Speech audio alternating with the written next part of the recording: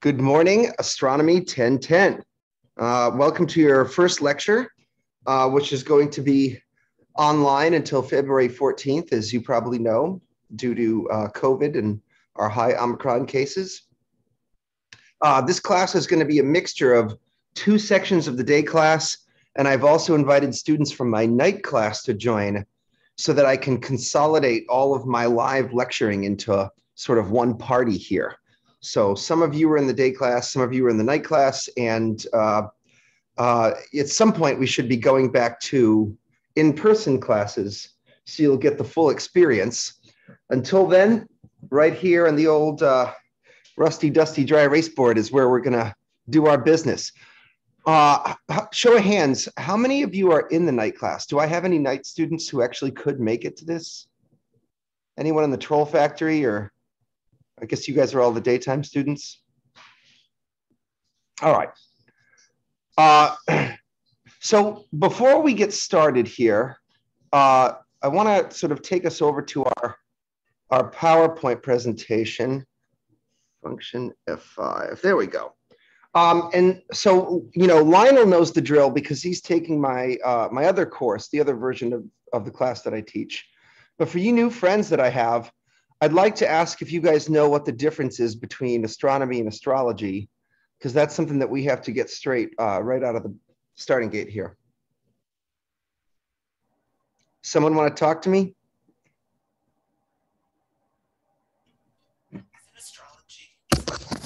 Is astrology the type of thing that you find in the horoscope columns, whereas astronomy is more like serious study of the stars, the planets, and all that? That's pretty good, Daniel. Yeah. Yeah, astrology is what you read about in your horoscope column or on your co-star, as the kids do it. And that's right. Astronomy is a slightly more serious discipline. I'm going to be taking some notes during the course of these lectures. And for anyone who's not familiar with Zoom or, you know, how these classes run, in a Zoom meeting, you've got a little button on the upper right that says View. You can toggle between the Hollywood Squares view, where we can see everyone, and you then can toggle to speaker view to see who's talking.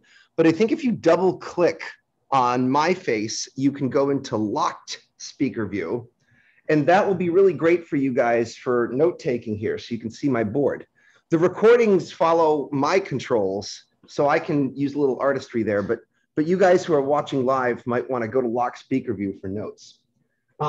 Every time I write something down on the board, it'd be a pretty good idea for you guys to write that down as well, all right? Our first discussion of the day is about astronomy versus astrology. And Daniel's contribution was to mention the horoscopes, where he mentioned astronomy is sort of a serious study of, and what would you say? A serious study of what, Daniel? Like the stars, the planets, all the stuff that we see in the night sky. That's right. Stars, planets, galaxies. We can include nebula or nebulae. Hell, the whole damned universe is part of the study of astronomy, isn't it? Which is pretty epic because, why, the universe is the totality of all the things that there are in the physical world, in the physical universe. And so that means the astronomy is really the study of everything.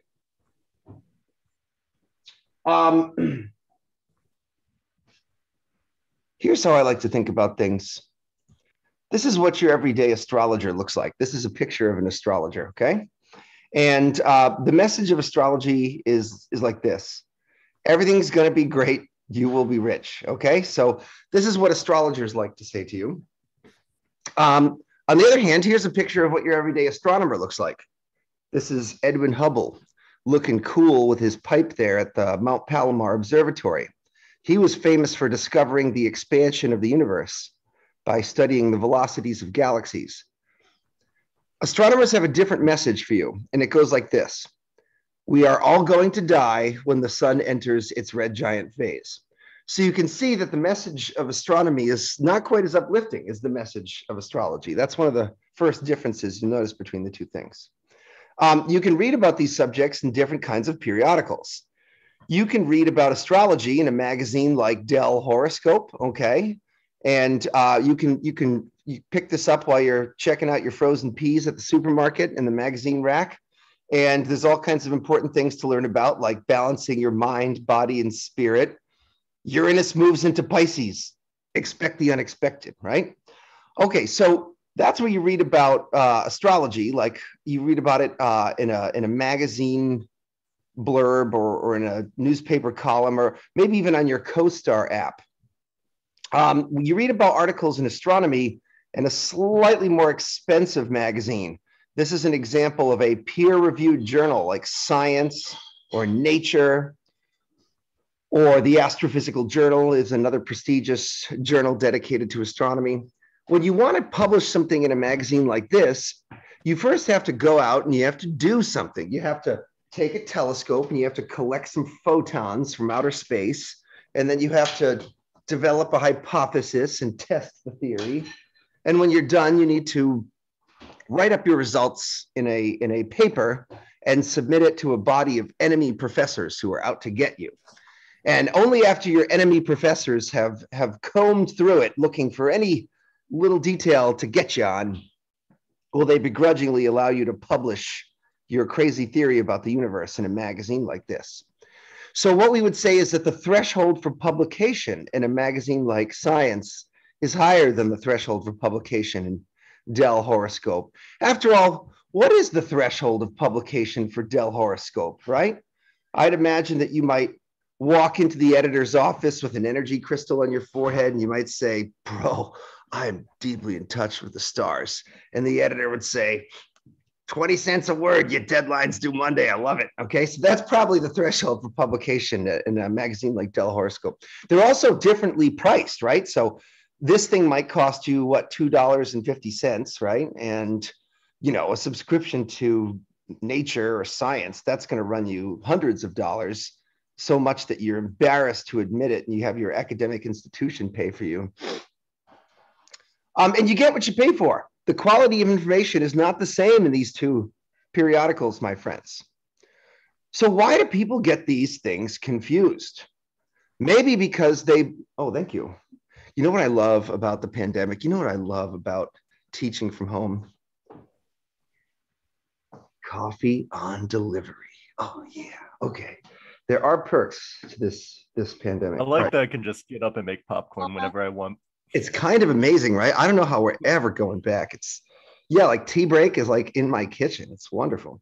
You just have to have the appropriate snacks and you can weather any sort of situation. All right. What? Oh, for those folks in the background who are new to the whole Zoom thing, I love it when you guys chime in and contribute. You don't have to raise your hand, just shout in any old time. I like a little bit of chaos. But if you're not trying to contribute, you may want to mute yourself just so we don't hear you fighting with your kids or, you know, feeding your dog or whatever the hell you guys Heavy are. breathing into the mic. Yeah, that's true too. Yeah, heavy breathing into the mic. Only I get to do that. All right. Wait, show non-video participants. I'm getting better at this here. Hold on. Let me find the offender who probably doesn't even know. I see you got over the focus issues. Oh yeah. Yeah, yesterday was such a disaster. Lionel, I had so many dumb Zoom issues, and now I feel like back in the saddle. Cowboys ready to party. I see. Josh Duggan is the offender. Josh Duggan, like shame on you. Will be a normal thing. Yeah, exactly. I swear, I'm just gonna buy one of those plug-in webcams at this point. Yeah, they're you know, they can be acquired. You can sometimes get CCRI to let you borrow one if you give them a Poor Me story. They might be able to supply you with one. Oh, did I say that? A sob story? Cool. All right.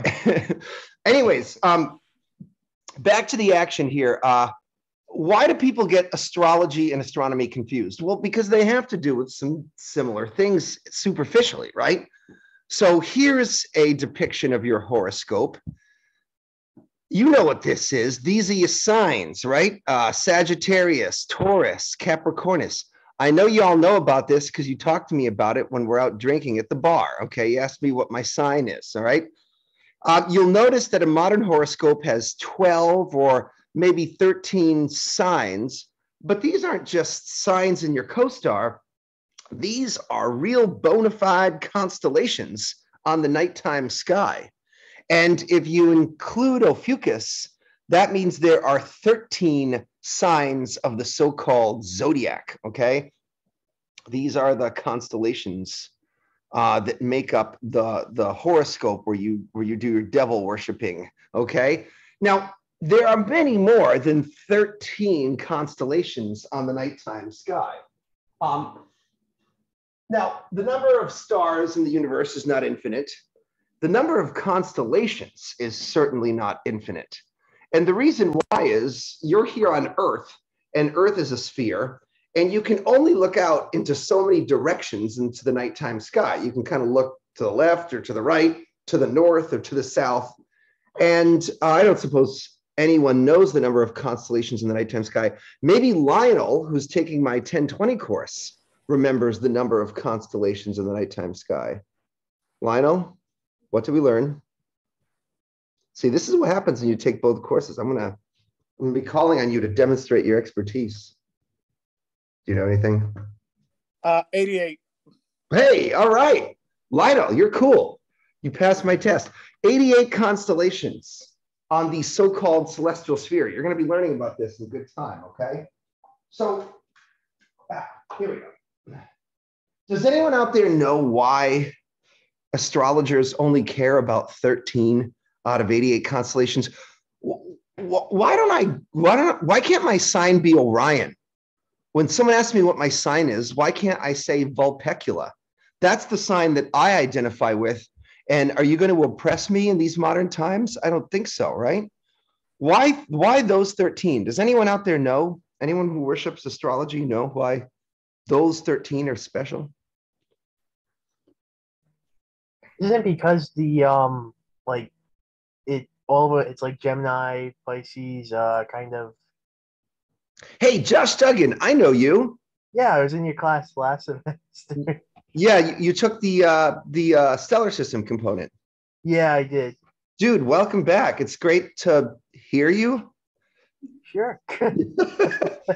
Wait, yeah. Okay, so you're naming off constellations, Josh, but why are those constellations special? What have you learned? Didn't they coincide with the months of like each kind of?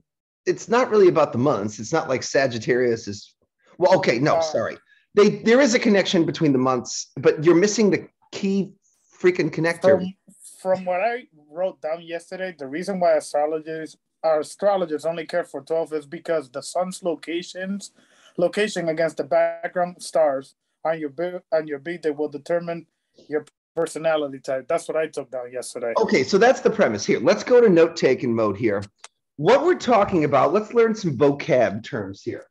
We're talking about either the 12 or 13 constellations of the zodiac. Here's your first $10 vocabulary word. The 12 or 13 constellations of the zodiac.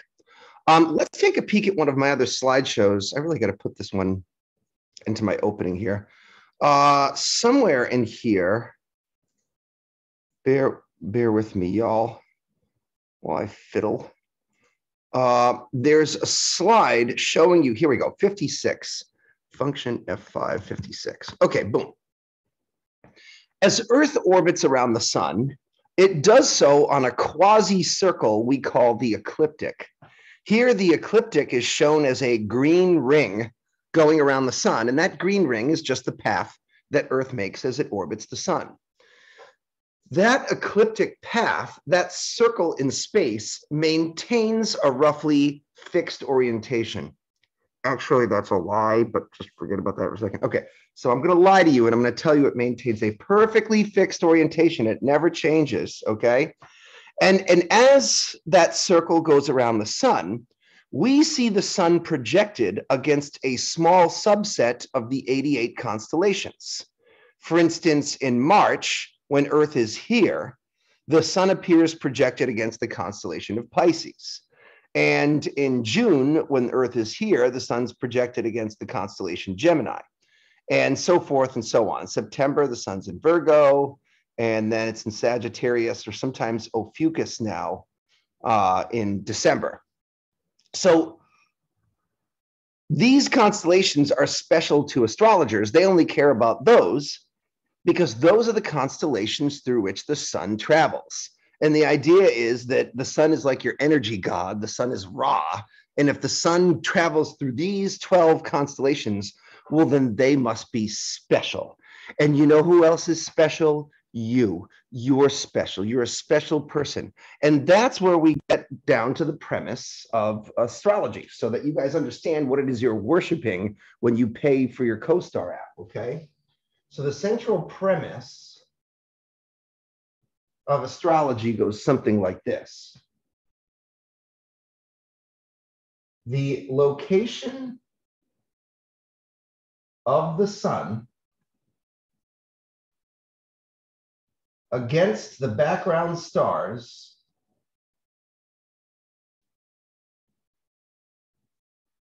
and here's the real thing that tips you off to what's going on your B-Day, on your birthday, is going to determines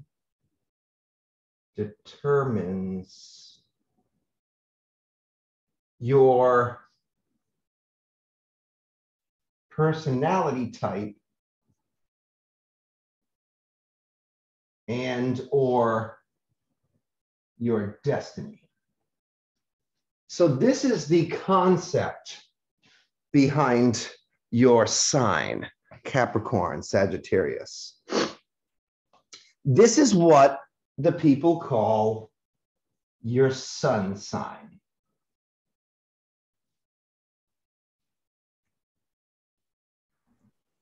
Of course, even the most casual observer of human existence will quickly realize that there are more than 12 personality types out there in the world.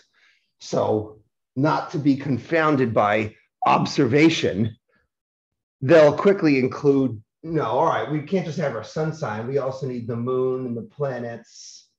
And then, you know, Venus You got Mercury, you got your Pluto, you got a bunch of stuff on your birth chart. Oh, yeah, yeah. You gotta scramble it up a little bit, like any good game design.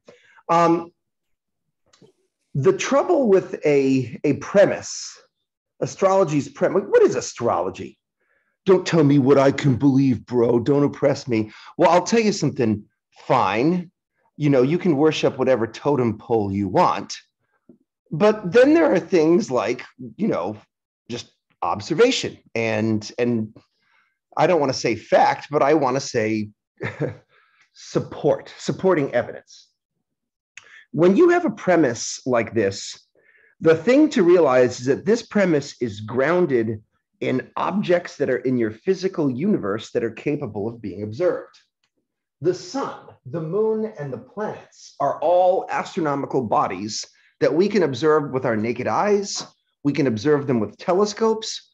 And today we even have spacecraft like the Parker Solar Probe, which are en route to pass through the atmosphere of the sun, actually touching the sun and collecting plasma particles from its atmosphere. So we not only observe these objects, we travel to the sun, moon, and planets, and we sample their physical bodies. The background stars are capable of being observed through a telescope. Your birthday is a matter of historical record. Okay, so personality types are a little weird. You know, there is a noble science of psychology which attempts to measure personality types and put people into categories. You're an alpha dog, you're a beta fish, whatever it is, okay? And so we have to give them credit for trying. It's a difficult job, but people are trying to understand some basics about human personality. Your destiny is somewhat straightforward. You can just wait till you die, and then you can, you know, take a look at what you did, see if any of it was cool. It turns out that if you go and you measure the position of the sun against the background stars, you compare it to a person's birthday, and then you try to match it up to their personality type or to their destiny or their deeds of valor. It turns out that there is no relationship between a person's personality, insofar as you can measure it, and their birthday or the position of the sun.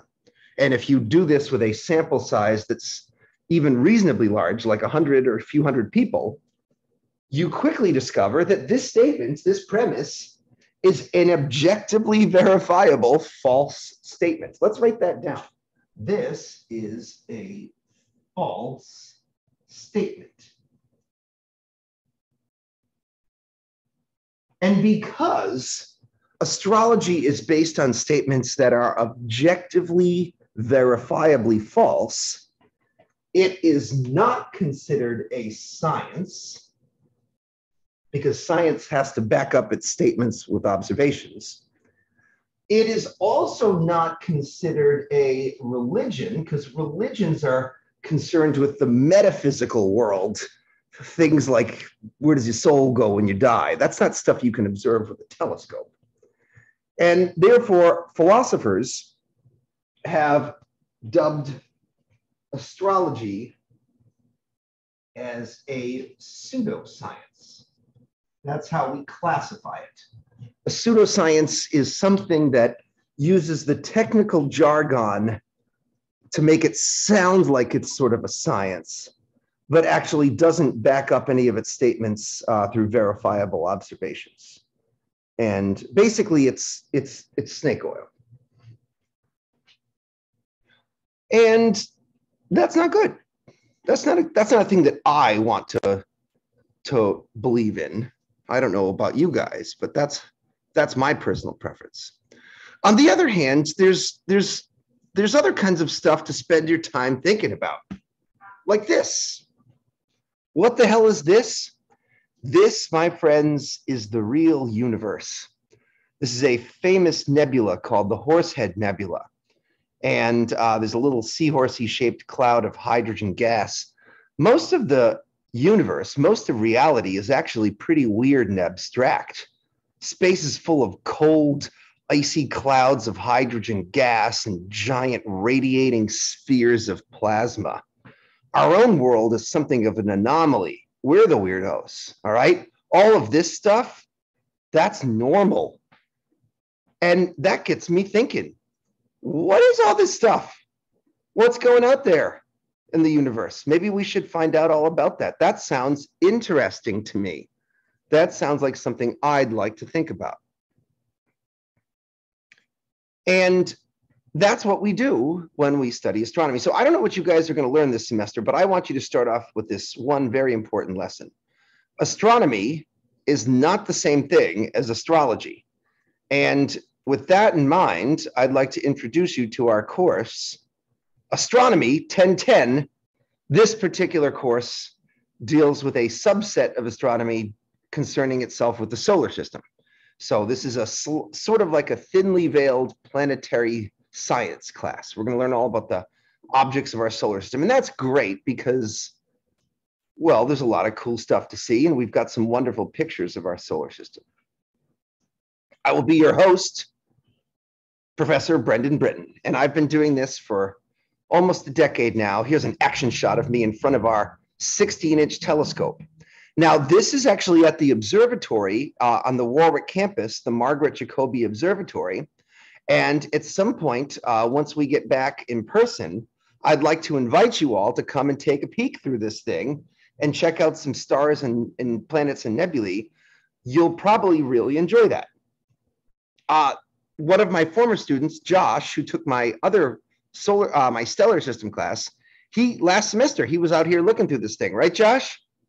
Yep, it was pretty cool. Yeah, what did we see? We saw the Orion Nebula. We saw some. Yeah, the Ring Nebula. The binary star. Alberio, yeah, and I forget what else we saw. We saw the moon. We saw Jupiter and Saturn. We saw a lot of stuff. Your class got a hell of a cosmic peep show, if you ask me. Okay. Man, that'll sure beat my dinky little telescope I got in my room.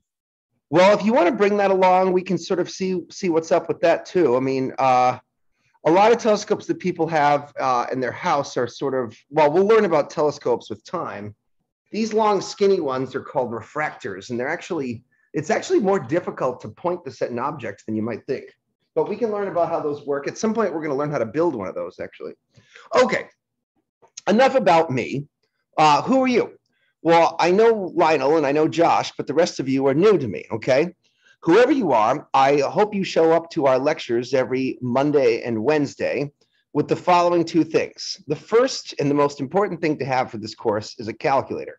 And I'm going to tell you exactly which model I want you to buy. The second is a positive attitude, because you signed up for this. You decided to pay $500 to listen to me talk about seahorsey-shaped clouds of hydrogen gas. And I thank you for your patronage, okay? I will be here with a good attitude talking about my favorite subjects, which are stars and planets and nebulae and things. It's up to you to try to have a good time with this course if you can. All classes are a bit of a slog, but I've done my best and I will do my best to make this as fun as possible and as painless as possible. But you will have to sort of trust me when I advise you. I know how to make this class go smooth if you can just have a little faith, okay? Okay. We're going to learn about the solar system, and that's awesome because the solar system is a cool place to be. We're going to learn about Earth. That's where you live. Actually, one of the big takeaways from this class is that Earth is a surprisingly interesting planet with lots of diverse geology, and there's a reason why living organisms are here. And hell, we've even terraformed our planet to be even better for life. We've had more of an impact on our planet than you might think, and we're continuing to in a dangerous way. You're also going to learn about the moon. The moon is beautiful. Everyone loves the moon. And the moon is an interesting object. The moon's an unusually large moon for an inner sort of solar system planet. So how'd that come to be? We'll study the sun. The sun is our star, and it's a vital and dynamic part of the solar system. The sun influences the evolution of planets, and it's also just freaking cool to look at. Let's face it. Praise right? the sun. Yes. And we'll eventually get around to talking about the 8 planets, no longer featuring Pluto. Why isn't Pluto a planet anymore, friends? Why'd we do that? It's a Poor dwarf. Pluto. All right, so someone mentions it's a dwarf planet. Keep going. Tell me what you know. I know they used to classify it as like a planet before, and then they're like, not really, because does it have something to do with I forgot the characteristics of it. I think it's something to do with I know it's a size that they were talking about. Hold on, Josh. We always knew that Pluto was small. One of the difficulties about observing things at the edge of the solar system. Oh, Mateo, I just saw that you raised a hand. You'll never get anywhere playing by the rules in this class, buddy. You want to shout out if you've got a question. What do you say, Mateo? Oh, no, I was just gonna say, I read somewhere that Pluto, what is it called? The International Astronomical Union. The IAU is like the body of all astronomy professors on Earth, and they get together and decide things. Yeah, didn't they redefine the it's like how a planet is formed, or like what how a planet? Like a better way to say that is how a planet is defined. How a planet is defined. Yeah, and then Pluto didn't fit that definition anymore, so that's why they dropped it. Mateo, that is 100% correct. And let's help understand, Mateo, why that happened. Unlike the sun, which generates its own light, planets shine by reflected light. The sun bounces off the surface of the planet, and the light bounces back towards you. But that means as you get farther and farther away from the sun, towards the outer edge of the solar system, objects only reflect a tiny, weak trickle of light back to you, and that means they're really hard to see out there. Now, Pluto was one of the last planets discovered, and we used to believe that Pluto was the last planet in our solar system, and then after that was kind of the inky void of space until you get to the next star. But as people developed more powerful telescopes in the 1970s and 80s and 90s, and they began spending more time peering out into the darkness, they started finding other things besides Pluto. And those other things had very similar compositions to Pluto. And here's a little smattering of them here. We today call them Kuiper belt objects. It's one of the regions at the edge of our solar system where comets come from. And there are things like Sedna and Quaoar, and this guy is now called Haumea, I believe. You know, who could forget 2003 UB313? Okay, so what happened is as we discovered more of these objects, people were getting concerned that there were a bunch of icy, rocky objects that were very similar in composition to Pluto. And if we were finding 1, 2, 3, 4, 10 that easy, well, what happens when how many could there be out there? Someone estimated there could be up to 100,000 or maybe even 1 million of these Plutinos, or whatever you want to call them, right? Sooner or later, we were going to find one that was bigger than Pluto. And when we did, well, the first guy who discovered it tried to call it Xena because he liked the TV show Xena, Warrior Princess, and he thought that would be a cool name for a planet. And the International Astronomical Union said, oh, hell no, we ain't let you do that. So they've since renamed it Eris, okay? But what were we supposed to do with Eris? It was bigger than Pluto. And it was probably not the last time we're going to find one. Well, are you going to make Eris a planet? If not, that's kind of weird. But if Eris is a planet and Pluto's a planet, what about all these other Kuiper belt objects? Suddenly we had the equivalent of an immigration problem in our solar system. You can't let all the little Plutinos into you know, the solar system. What we have to do is say, okay, maybe we should have redefined what we meant by a planet, right? Maybe we should have said, if you're going to be a planet, you got to be this thing that has enough gravitational influence to sweep out the debris and sort of claim the track for yourself. And, you know, Pluto doesn't do that because there's a lot of objects out there. But just because Pluto's a planet doesn't mean it's not cool or beautiful or worthy of our study. We have now elevated or demoted Pluto, but elevated some of those other objects to the status of a dwarf planet. And there are many dwarf planets in our solar system now, but probably some of the more famous ones, which you'll eventually learn about. I don't have them in that picture, but I think I have them here. Function F5.4. Pluto and Eris are now considered dwarf planets. There are a few others. I don't know if Haumea or Makemake, which ones made it.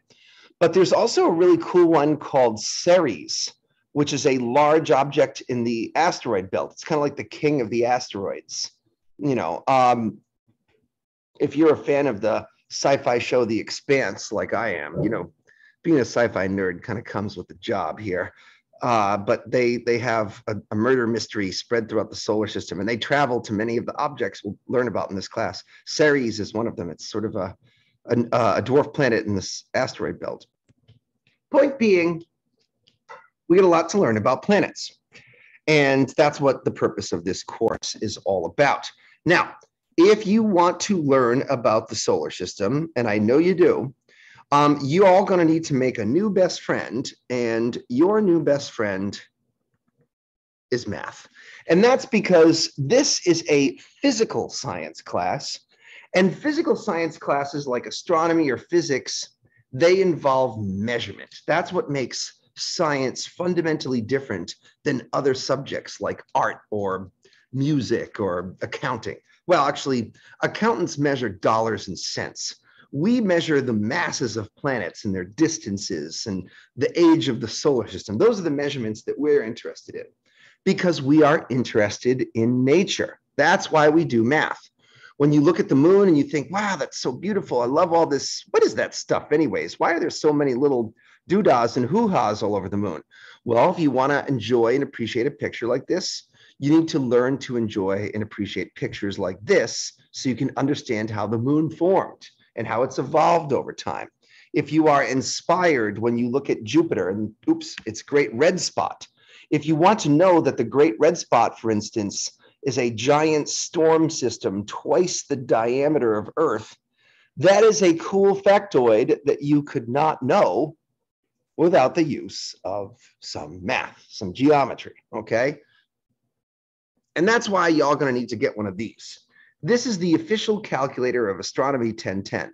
It is the Casio FX260 Solar, available wherever calculators are found. Now, I bring mine to class every day, and I need you to get this as soon as possible. Did anyone in my television audience actually get this already? I know I sent out the email really late, and I apologize for that, but did anyone actually get one of these?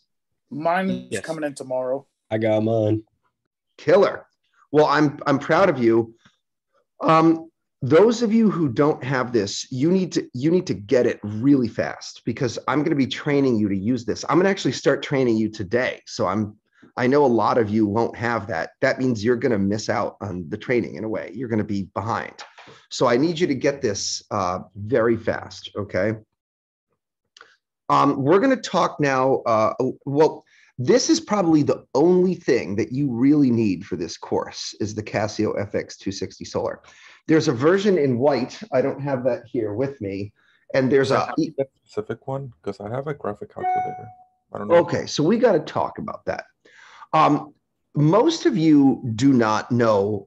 Oh, hey, Marissa, I like your kitty. I love it when people share their animals. I got a kitty here that I can share. What's your kitty's name, Marissa? Let's just talk about that for a second.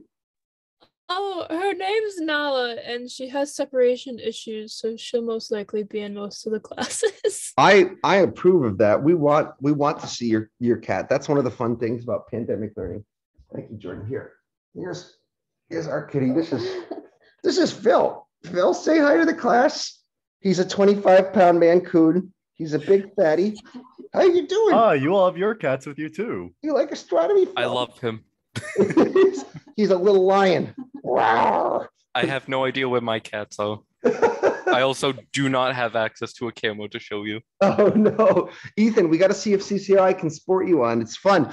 There was this one guy who lived on a farm last year, and he would have like roosters and chickens in his lap during class, and I loved that. It really makes for some good background videos. So feel free to bring your little creepy crawlers. We'll take a look at your terrarium. We're down for whatever here. We're interested in nature.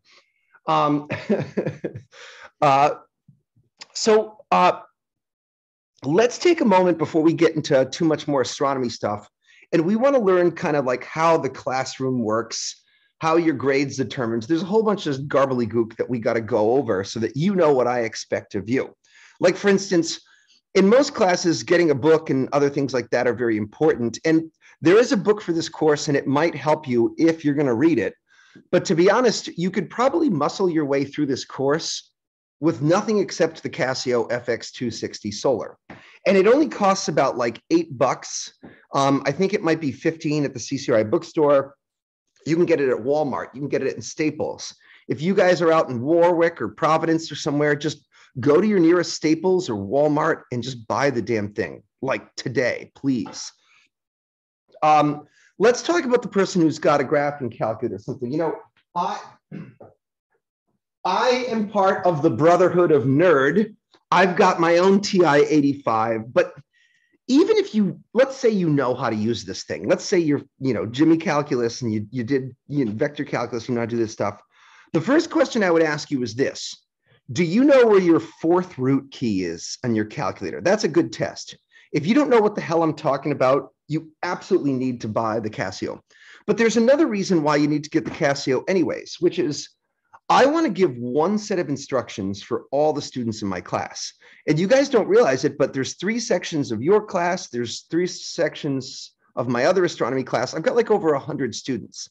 If I have to give boutique instructions, most of you don't know how to do math, and that's okay. That's why you're here. I am going to assume that you are a reasonable person with a good attitude about life, that you can buy an $8 calculator and that you can push the key that I tell you to push when I say go, and I'm going to teach you how to math, okay? But I can only do that if I have one set of instructions for everyone. Even if you are an engineering or a science student, and I love it when the science and engineering students take my class, because I think that I have something to offer them as well, not just non-science people. This calculator is actually really awesome for so many reasons. It's small, light, portable. It's powered by the sun, which I think is appropriate for an astronomy class. The batteries will never die on you, okay? And it has the keys that you want to use every day in an easy and convenient to locate spot. This is the equivalent of like a Stinger missile, right? And this is the equivalent of like a 6-shooter, right? And sometimes when you want to shoot a cowboy, you don't want to shoot the cowboy with a Stinger missile. It's just too much. It's faster to pull out your quick draw and pew, pew, pew, you know, shoot them away. So I think that even science students who I've had learn to love this calculator and appreciate why it's so great. It's $8. That's probably one of the cheapest things that you have to buy for your education. And maybe the most important, I would actually argue. I think this is the most important thing. So please, even if you have a TI-85 or some other weird calculator, could you please just get the Casio anyways? It's actually going to make things better for you, because then you won't get bogged down in 20 different instructions and the class will just be smooth, okay? I've been doing this for 10 years. I know what works and I know what doesn't. You're going to have to trust me. Get the damn Casio, get it today, please. Okay, enough of that. Let's talk about other parts of the course. The first thing that I want to do is take y'all over to the Blackboard for the class. I'm assuming that you guys know how this works, but maybe some of you are new to college, or maybe you're new to the remote learning. Someone told me the other day that that was their first Zoom class. So I'm logging in here to my Blackboard, and this live course is going to be a mixture of Astronomy 1010 Section 1, Section 2, and I've invited the night students, even though they probably can't come, to come and sit on the live lecture. Night students, you probably can't sit in the live lecture because you're working, but you'll watch the video that I'll post shortly after the class ends. And by the way, I just want to make sure I'm still recording. Okay, good.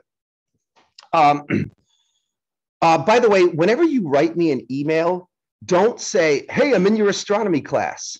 That's annoying. I have 6 sections. I have 100 students. I don't know what astronomy class you're in. And the answer that you want from me often depends upon what section you're in. So say, hi, I am William Russell. I am in Astronomy 1010 Section 001. That's how we talk to each other, okay? That would be really great to help me help you. But anyways, let's just go into Section 001, which some of you should be in. I'm going to post the videos for each class here in the announcements section.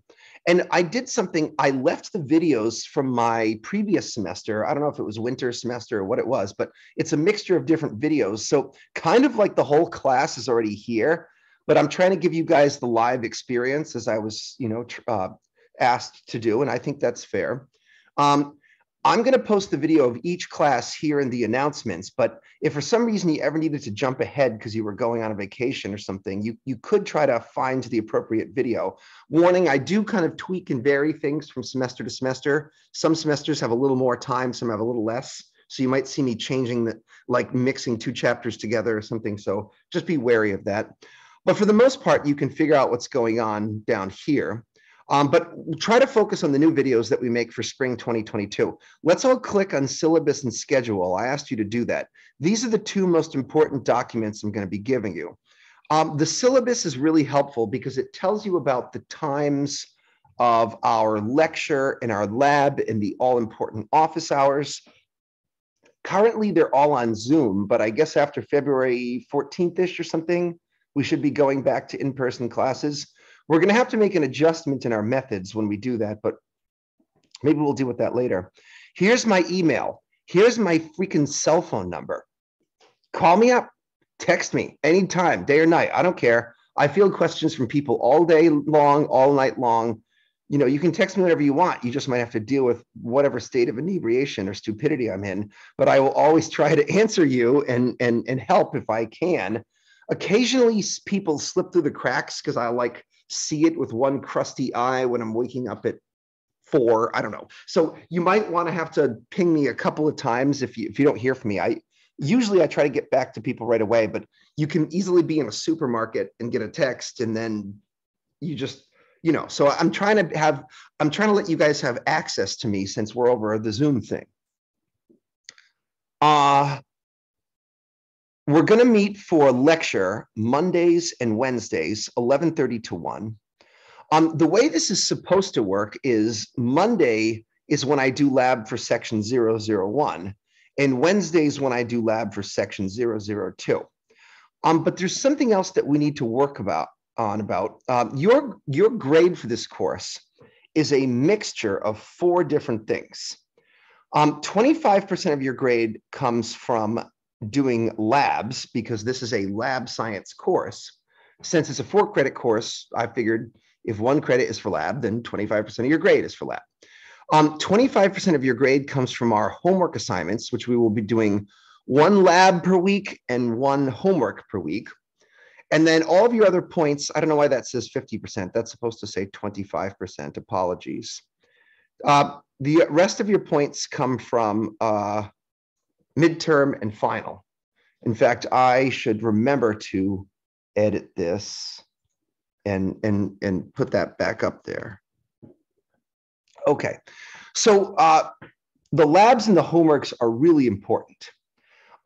Let's take a look at the other document that I gave you. This is our class schedule, and this is actually the most, hold on a second here. Are you guys still looking at my screen? Yeah, okay. Yes. Yes, I am. Excellent. Okay.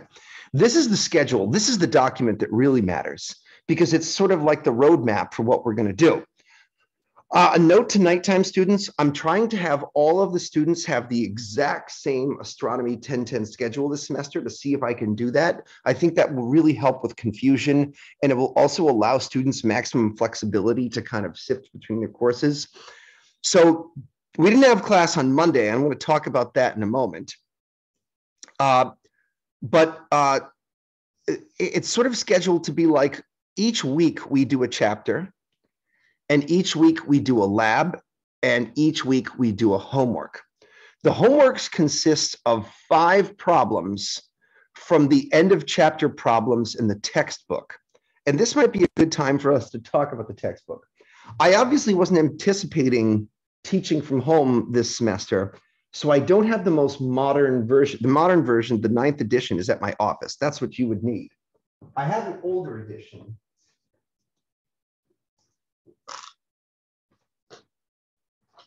The official book for this course is The Cosmic Perspective, and they kind of divided the book into 2 halves. 1 half is the solar system, that's the class that you're in, and 1 half is stars, galaxies, and cosmology. That's the class that Lionel is in as well. You can buy the whole textbook as a physical item. You can buy it as a 3-ring binder or as an ebook, or you can rent it on Amazon.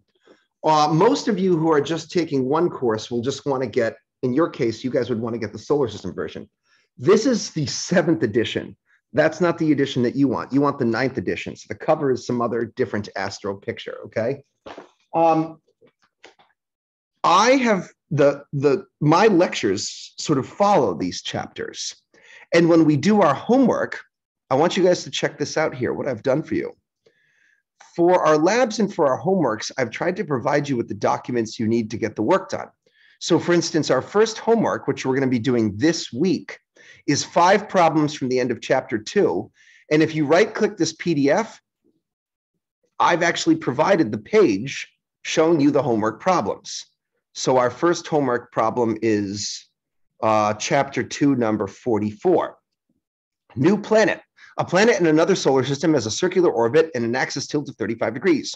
Would you expect this planet to have seasons? If so, would you expect them to become more extreme? If not, why not? This is an example of an essay type question where you read the question and then you sort of write a little paragraph about it. Some of the questions are going to be mathematical questions, like this difficult one, which I have assigned.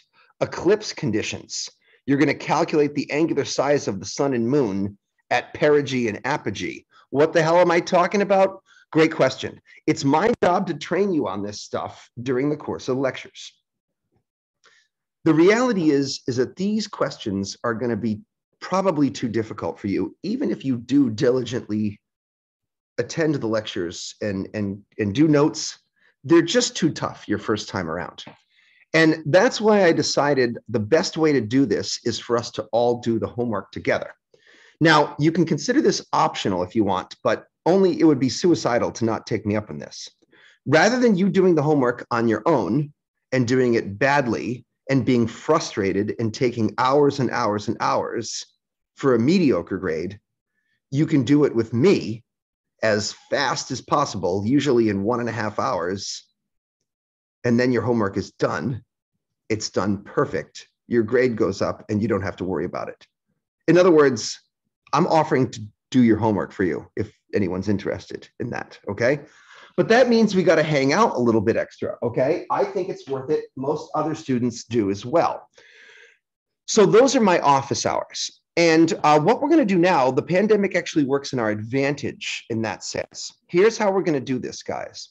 Where's the bloody schedule again? Okay. So what we're going to be doing is on Mondays, we will have the first half of the lecture, which this week is on the night sky, chapter 2. We have an hour and a half of lecture, and then on Mondays, everyone is going to do the lab. And the labs we do together, I'll have some stuff set up here, and you follow along with me. You copy down everything I do, and you submit it. 10 points for you. Check. And then on Wednesdays, we will have the second half of the lecture, another 1.5 hours. And then afterwards, we will all do our homework together.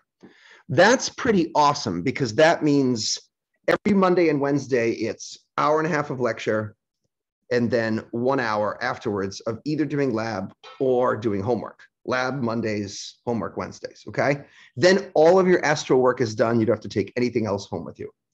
You're already home, I guess. But all right, this is going to suck a little more when we go back in person because there's 2 sections in this course. So what I did last semester, in previous semesters, I had tutors to help. So I would have section 001 in lab, which I would run, and then I'd have my tutors help with the homework for the 002 people. But then they like dried up all the funding for the tutors. So what I did last semester, and it kind of sucked, is we did lecture. And then on Mondays, section 001 did lab, and then we did our homework.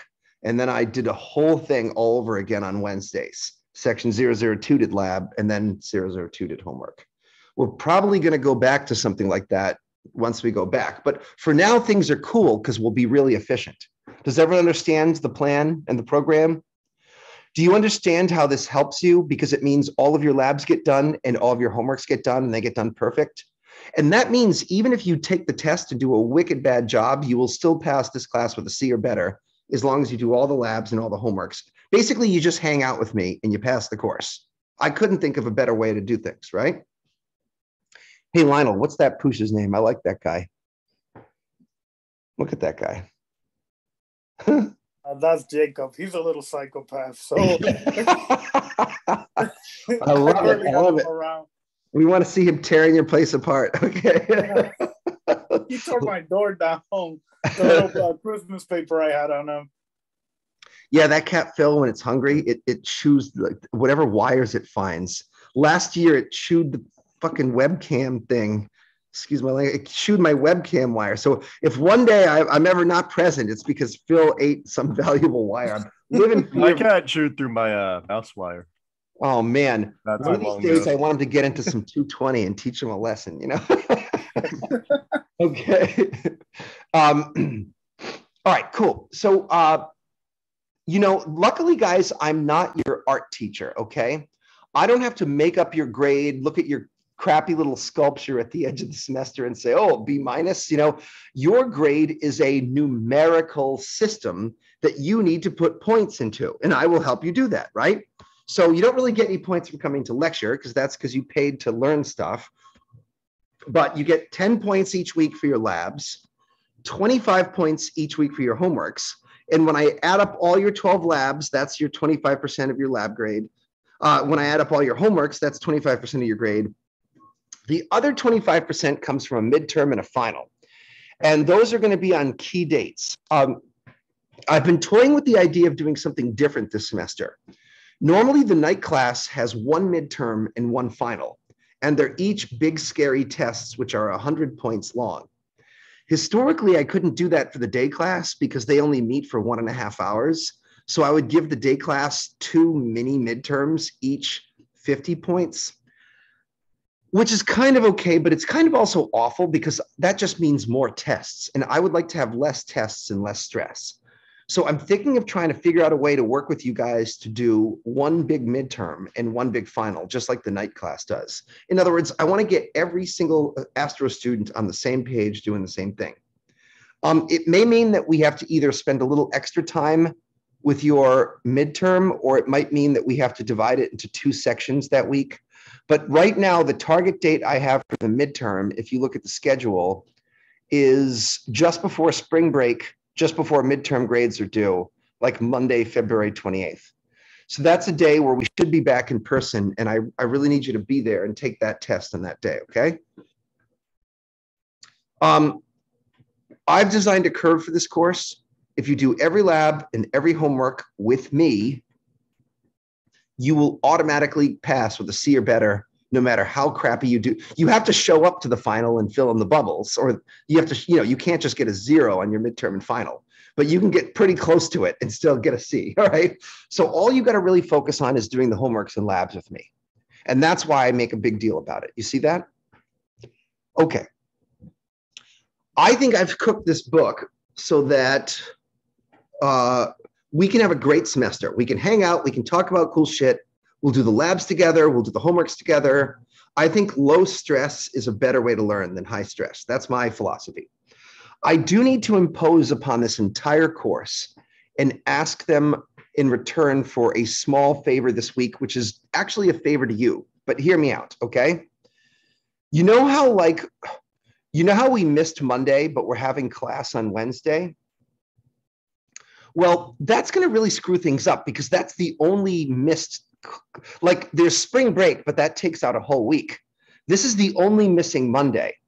And what that means is we're supposed to have 1 more lecture at the very end on Monday, May 2. And that just makes things really janky because I want to do part 1 of the lecture on Monday with the lab, part 2 of the lecture on Wednesday with the homework. And if we follow that rhythm, things will like run really smooth. And then we don't have to have that final Monday class. So what I'm going to ask of you guys, and I'm only talking to the people who can interface with me now, but you're making the decision for everyone. Would it be okay for me to ask you just this once to watch the pre-recorded video for the second half of this lecture where we do lecture and then homework? And I want you to do it this week. So today we're going to have lecture 1, part 1. And we're about to do lab at 1 o'clock. I'm probably using up a lot of time here. At 1 o'clock today, we'll do our lab in a half an hour, right? But then I'm going to leave it up to you. I'll show you where the link is. Let me share screen. And although it pains me to impose like this, it's so good for the class. If you guys in the announcement section here, so this is the class that, excuse me, I'm waiting for Blackboard to. So basically, it's going to load in a second here. Blackboard's being stupid. This is the lecture that we just had, lecture 0.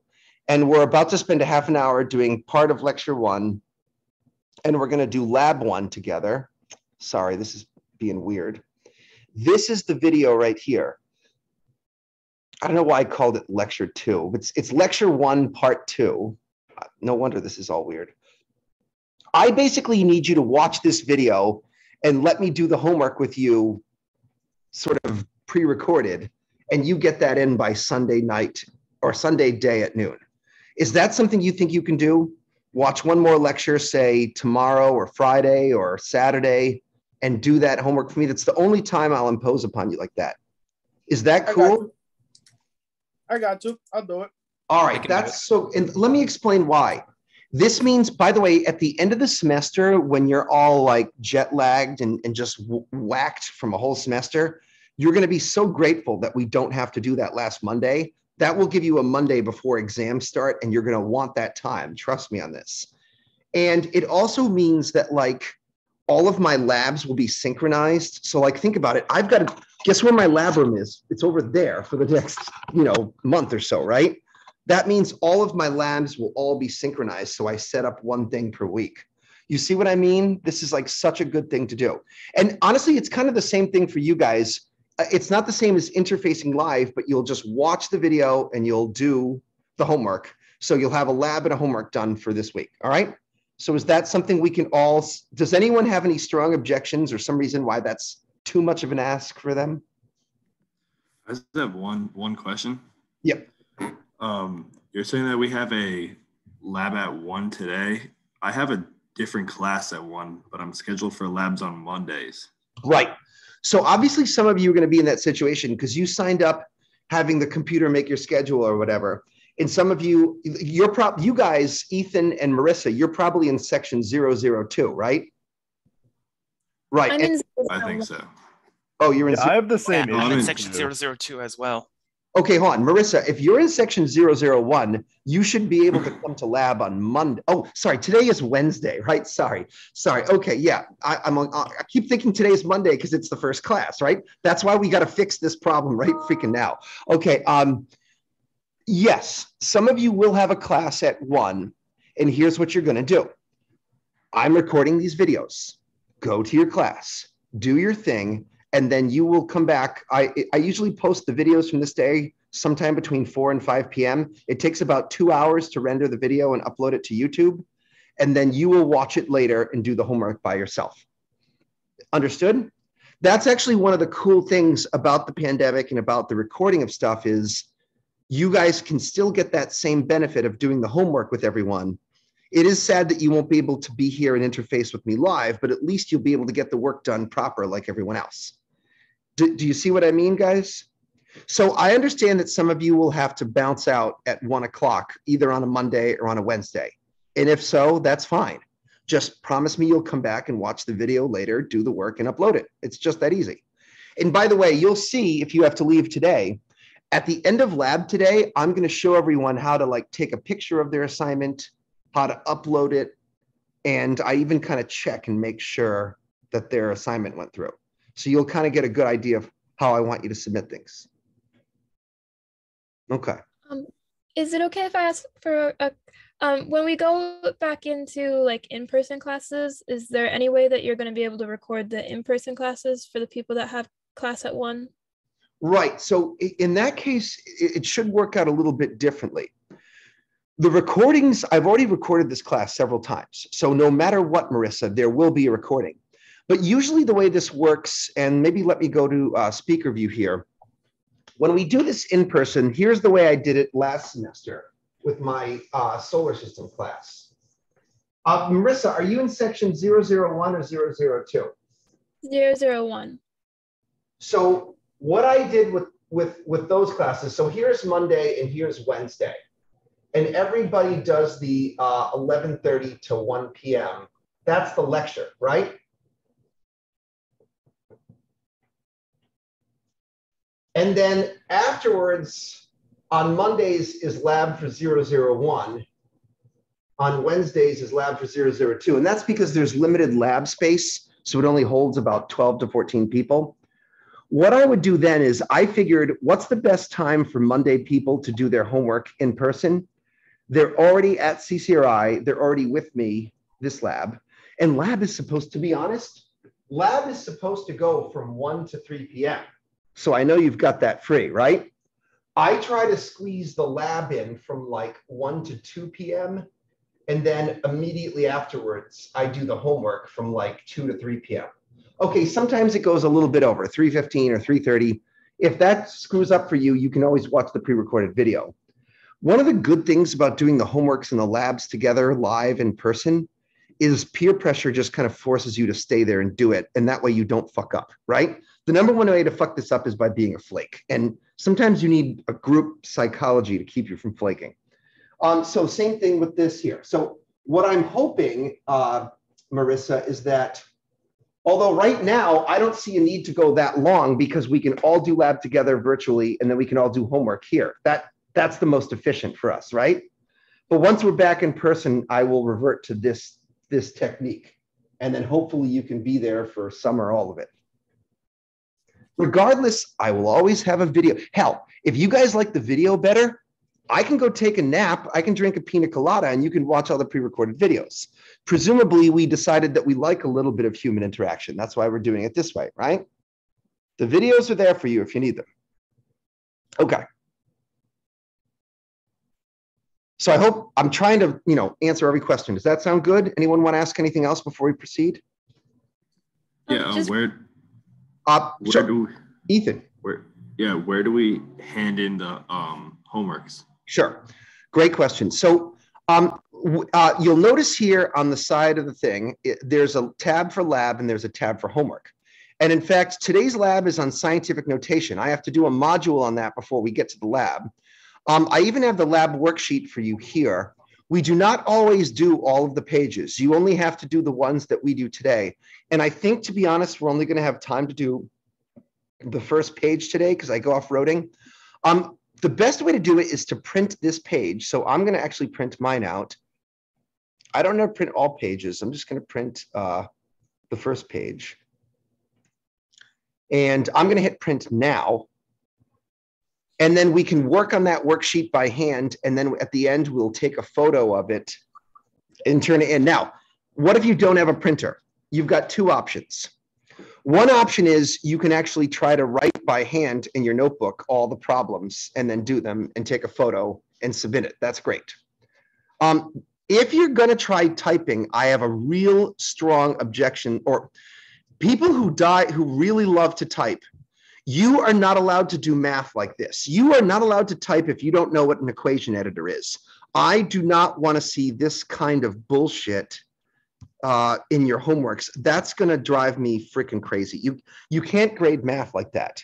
Anyone who desires to type must be a competent person who knows how to use the equation editor, and you have to make the math on your homework look like the math that we write onto the board, right? You have to use these symbols. Where's your equation editor here? Sorry. I'm screwing all this up.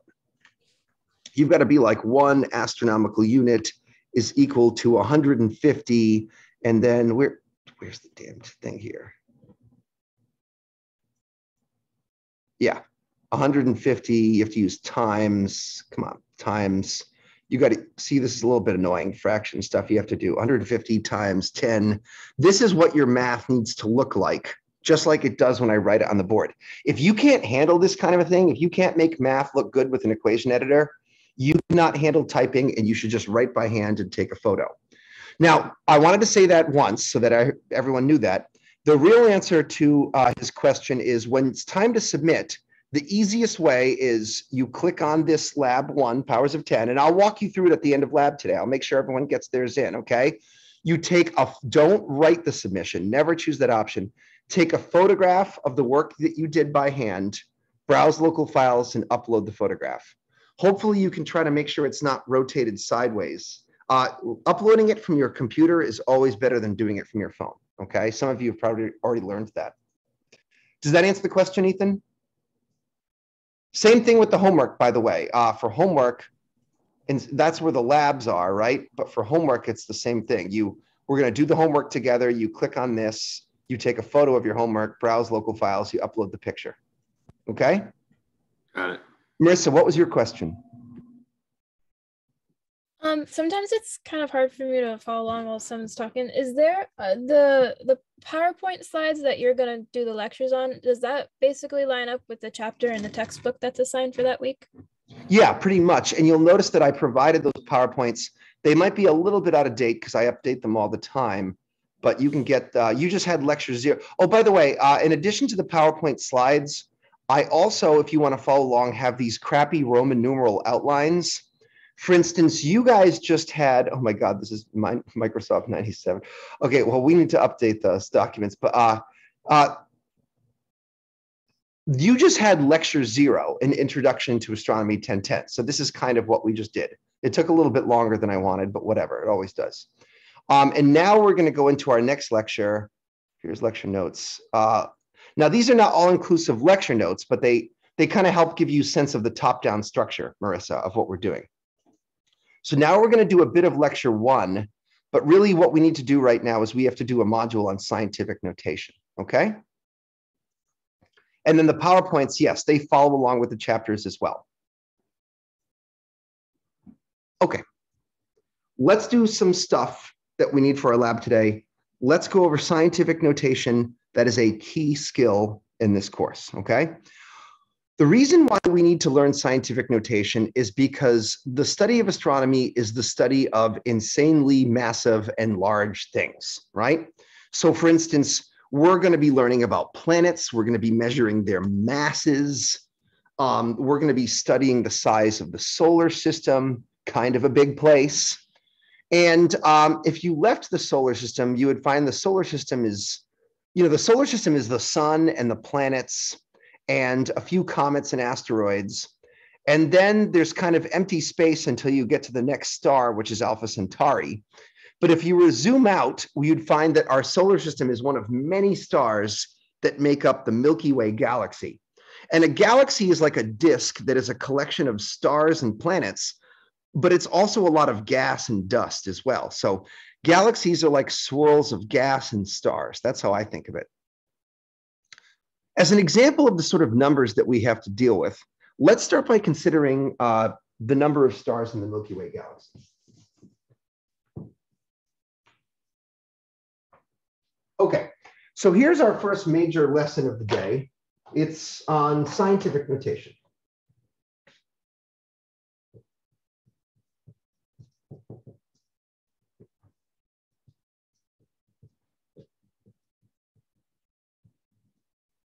Scientific notation is how we write big numbers.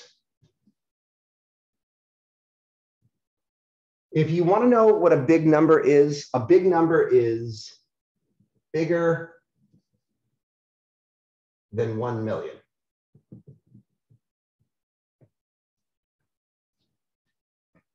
And as a meditation point, let us start by considering the number of stars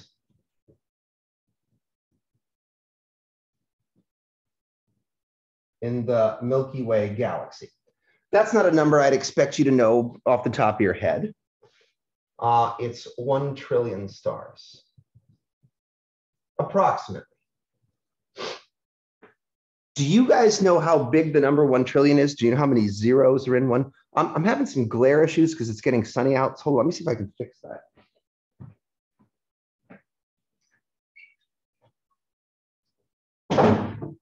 How many stars are in, I'm sorry, how many zeros are in a trillion? That's right. So let's write that down, guys. 1, 2, 3, 4, 5, 6, 7, 8, 9, 10, 11, 12 stars. And you guys know the rule, right? We put commas after every 3 zeros. If you're weird and British, maybe you use periods. I don't know. But we use commas because we're Americans. All right. So this is ones, tens, hundreds, thousands, millions, billions, trillions. Take a look at your Casio calculator that you don't have yet, okay? If I take the Casio calculator, I can type into it 1, 2, 3, 4, 5, 6, 7, 8, 9. I have 10 decimal places to work with, which means I cannot write down the number 1 trillion because there are 13 digits in the number 1 trillion. How do you put a number like this into your calculator? How do you write it on your paper? You use scientific notation. And scientific notation will make use of your powers of 10 that you may have learned about in some old math class, right? So let's review over here in blue. 10 to the power of 1 means 110. And in algebra, there's always a secret 1 multiplied in the darkness there, okay? The secret darkness 1 that's always multiplied in the background. Okay, so 10 to the power of 2 means multiply 2 tens. And that's 100, right? 10 to the power of 3 is when you multiply 3 tens. That's 1,000. And after a while, you don't really need to do this step anymore. You start to recognize that when you raise 10 to some power, you get a 1 followed by that number of zeros. For instance, 10 to the power of 4 is 10,000. 10 to the power of 5 is 100,000. 10 to the power of 6 is 1,000,000. You guys try it. What is 10 to the power of 0? 1. That's right. 0. It's not 0. This is a trick. 0 is not the default number in algebra, okay? If you remove the 110, there is a 1 hidden in the darkness, okay?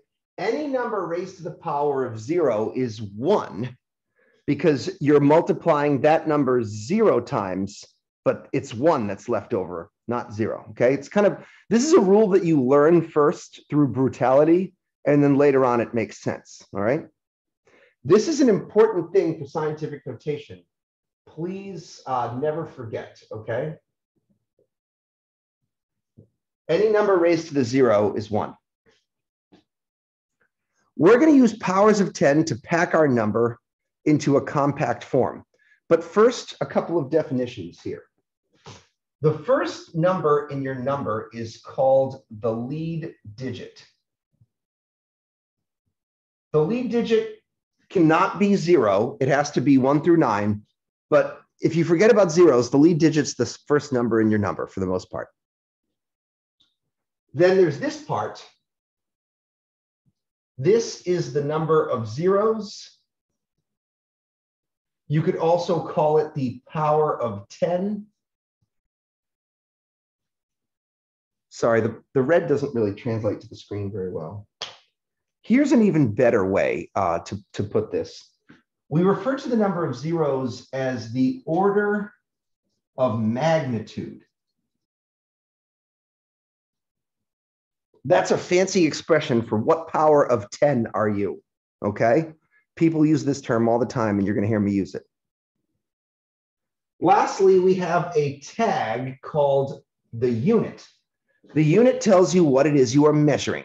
Units are of extreme importance in our astronomy course, and you will always write them down. Okay, the rest is easy. Pack the powers of 10, pack the number of zeros into one of these powers of 10 here.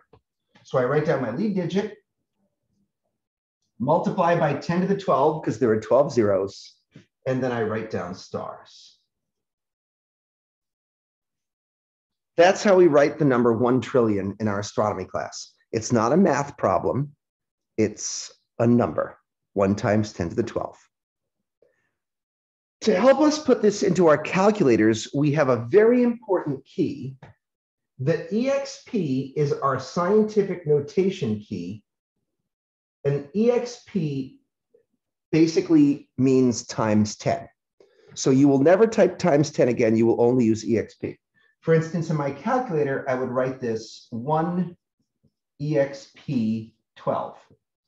A note to people who are going to be doing this with a different calculator today, because you haven't gotten your Casios. On other calculators like this TI-85, instead of an EXP key, they sometimes use a double E. Sorry, I know this isn't perfectly in focus here. They use a double E key instead of the EXP key. But for everyone using the Casio, we're just going to use the EXP key down here. So I want you to watch how I do this here, okay? I'll see if I can get rid of the glint. Okay. I would just type, watch me do this, 1 EXP 12. You'll notice that they don't put in the times 10 because there's sort of not enough room.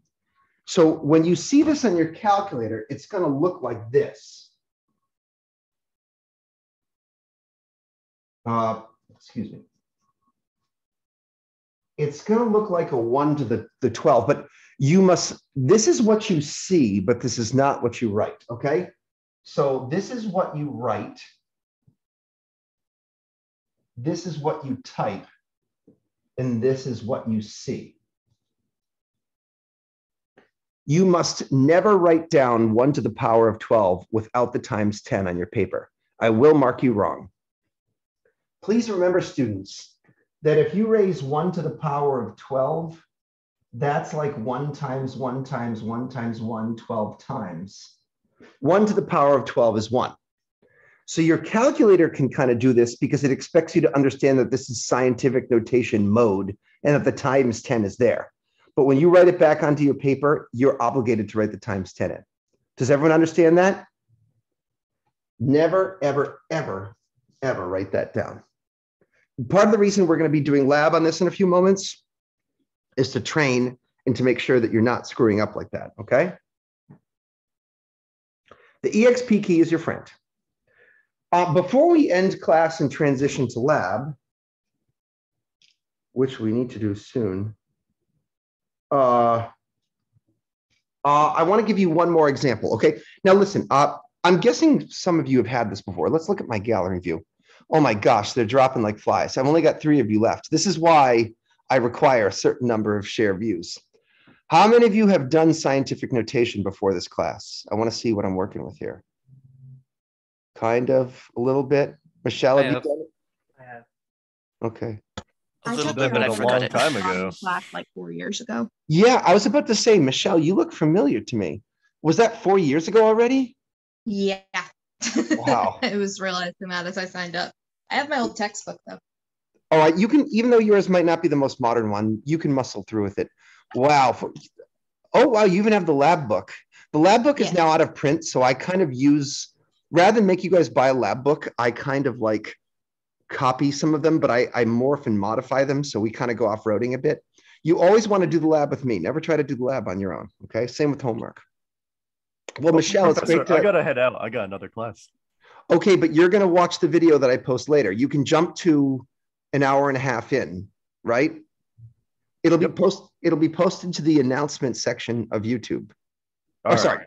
It'll be posted to the announcement section of Blackboard. I said that badly. No, don't worry. I know what you're talking about. Thank God. I already kind of took a look through it all. Awesome. So you will do lab 1 and turn that in today or tomorrow or something, right? Yes, sir. And then I can also count on you to watch the second part of the lecture and do the homework before Sunday, right? Yes. Remember we made that pact? We made that secret covenant? Oh, it's a blood pact. Okay. It's a blood pact. Okay, please all right.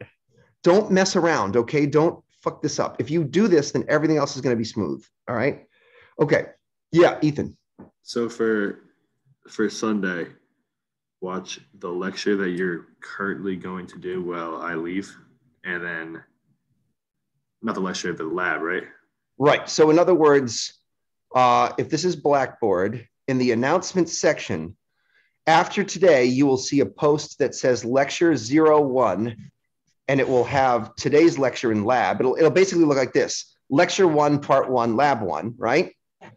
And then for the second video that the second video that I post will be a repost of this video, lecture 1, part 2, homework 1. Now, I don't know why it says lecture. In fact, let's fix this shit right now before this gets out of control. So sometimes I make little mistakes, you know. There we go. See that? That's what so basically, if you're going to bounce before you do lab today, you need to scroll ahead to lab 1, which starts an hour and a half in. You need to do that lab. You guys owe me lab 1 and homework 1 by Sunday at noon. Okay. Capiche? And we can learn how to do all that from these 2 videos. Oh yeah, I'm going to walk you painstakingly slow through every little part. Okay. Basically, and you're just gonna copy whatever I write down, and you're gonna turn that in. You're not. I don't have the right to think yet. You haven't earned that right. You follow and you copy. You are my disciples until I give you some wings. Okay. All right. Okay. The rest of us are going to stick around to do lab live, right? That's the plan. Yeah. Thank you very much. You gotta go, Marissa, too. Thank you. Okay. Wait. Is anybody going to do lab with me live? I am, but I don't have a camera. That's fine. But you know, like, hey, you guys remember the deal, right? There's a bunch of people back there, and I know some people don't have cameras, and that's no shame on your game, I guess. But I have good videos I have good videos that are recorded for this. So I don't want to be doing this to an empty room. Or I don't want to do this to a room of black squares that aren't interfacing with me, because then you can just watch the freaking video. You know what? All right. My camera's broken anyway, so I'm not able to like do anything. I apologize for that. I know there's a lot of issues like that, and that's fine. Just do me the courtesy of, if this is day 1, I can only imagine what it's going to be like day 10, right? So if it starts getting to the point where no one's talking to me anymore, you guys are getting the pre-recorded lectures. I just want to warn you for that, okay? If it gets down to a part where I only talk or see one person, then you're getting the pre-recorded lectures, and let me do something else with my time, okay? I'm happy to do this live, provided that I feel I need to get some live back, okay? All right. So, and I understand that people like Ethan and Cole and the other person who has a camera in his fucking keyboard. All right. So fine. Not everyone's got a laptop camera, but some of you do.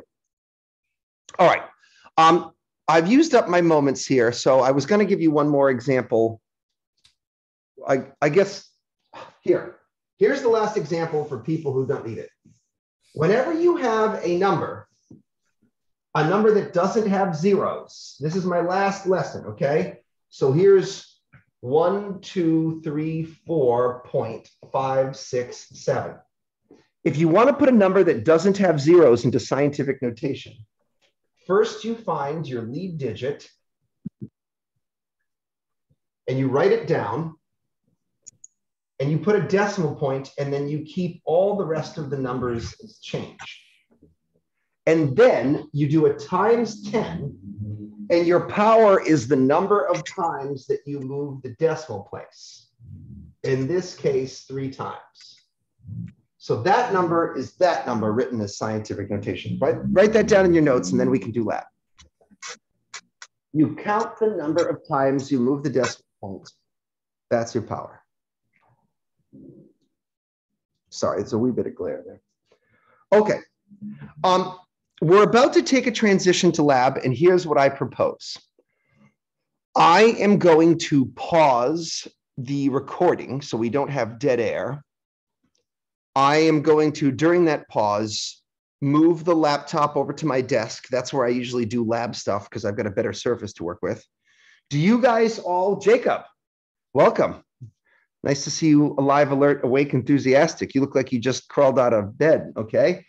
All right, so I printed just the first page of the lab. That's what we're going to work on together for lab today. It's going to be a nice, simple lab. If you can't print this, then you should write this down into your notebooks, and that's what you'll take a picture of. I'm going to pause for 5 minutes. Not only will I move the laptop over there where I do labs, but I will also get a delicious glass of iced tea, and I will drink that iced tea. And then in 5 minutes or so, we will get going. Is that acceptable for everyone? Sometimes a brief pause before we start lab is kind of like we were normally we'd leave the classroom and we'd go down to the lab room and you can like hit the bathroom or get a drink. This is the psychic equivalent of that, okay? So I will pause. I'll be here, but I'm going to get some iced tea and get all prepped, and I'll see you guys with get any kind of calculator you can find, even if it's on your phone, and I'll see you in 5 minutes or so. All right. I might be able to print it in 5 minutes. That's perfect. That's what I was hoping. Okay, Astronomy 1010. Welcome to our first lab, Lab 1, on scientific notation and powers of 10. And basically training on how to use your EXP key and your calculator, and also just a teensy bit about the art of measurement and precision. These labs are loosely based off of the printouts that I've provided for you, but I kind of make up my own rules and I go off-roading depending what I think is best for the class. So you're going to have to follow along with me, do whatever I do, and whatever I do is what you submit. So today, although I gave you 3 pages, probably this first page is all we're going to get through, because part of this lab is going to involve a little bit of talking, and I also want to show you how to submit it, and I want to just lay down the rules of the road here.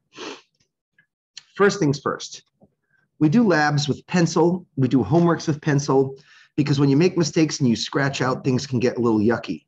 Is that something I can ask? Does everyone have a pencil? If you have to use a pen today, fine. But when you go get your calculator, I'd like you to get a pencil.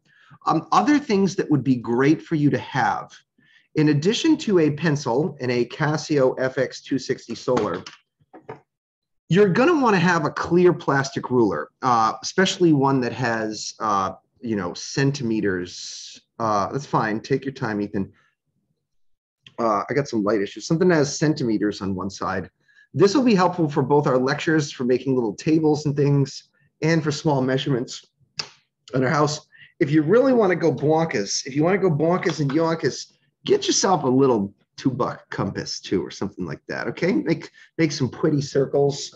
I also sometimes have a circle maker around. This, oops, sorry. This is nice. You know, go to Jerry's Artorama, get some cool shit. Equip yourself. If you've got some nice tools, some nice graph paper, some pencils, and some things like this, it kind of makes doing these projects, well, not interesting. I'm also going to change the lighting here. Hold on.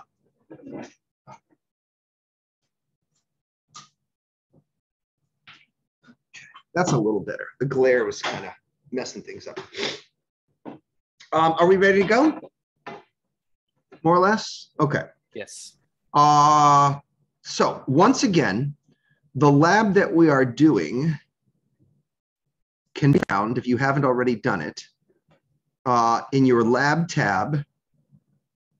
You are going to right-click LAB1 powers of 10, and oops, we're going to be working from this sheet here.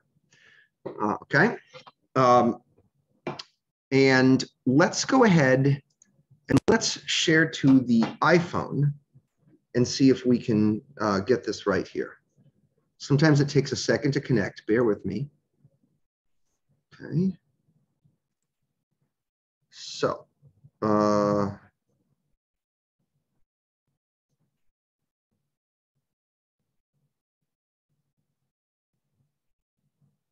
Zoom.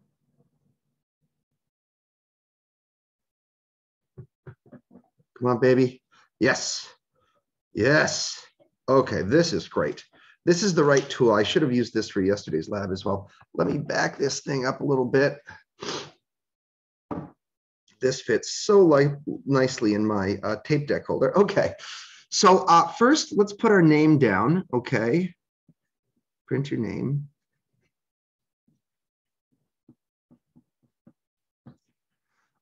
Let's put our section AS1010 colon. If you are in the day class, you are either in section 001, that's the Monday lab, or 002. If you are in the night class, you are 101, I believe. So put 101 down if you're in the night class, okay? Also, I think it's a really great idea for somewhere at the top of the page, let's write lab number 1.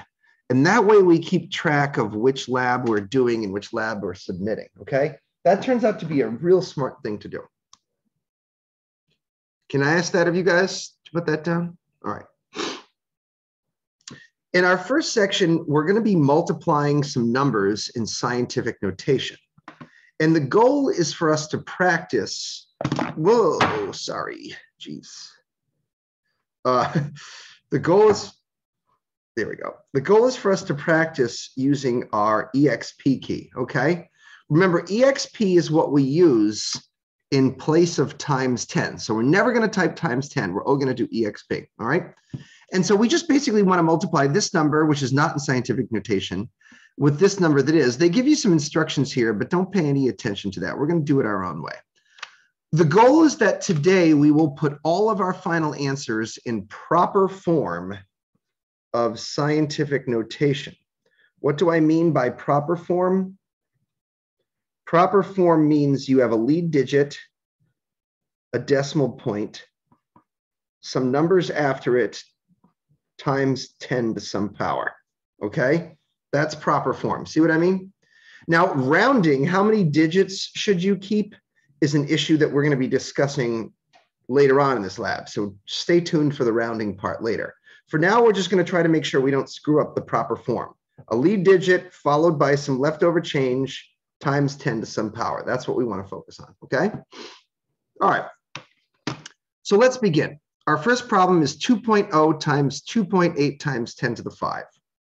So, sorry, I'm just figuring this out here. Okay, so 2.0 times 2.8. And instead of times 10, we're going to hit EXP 5 equals. So our final answer is 560,000. I want to put that into scientific notation. I would like to volunteer Jacob. Jacob, do you think you've got the skills to put that into scientific notation for me? You can be honest. Come on, talk to me for a second. Is that too much? Did you kind of miss that during our lecture today? No, Do you know what your lead digit is? Oh yeah, go for it, buddy. So I noticed there's a 5 above the 10, so you're going to move that decimal digit 5 places to the left. Right, so let's start with our lead digit, which is 5, and then a decimal point, right? Is that what you meant, Jacob? Yes. Okay. And then, so 5 point, do we want to keep the 6? Yeah. All right. And then we'll do times 10, and then what did you say the power was? To the 5th power. That's right, because you move 1, 2, 3, 4, 5. Okay. Sorry, I'm just trying to make sure that I understand you and that everyone else understands too. When you're done with your answer, box it up. That's kind of a classy move. That's what Astro students do. Okay. Cool. All right. Thanks, Jacob. Next up, we're going to tackle the negative numbers, and I want to talk a little bit about negative numbers because I didn't have time to do that earlier. Let me get out a little pad here.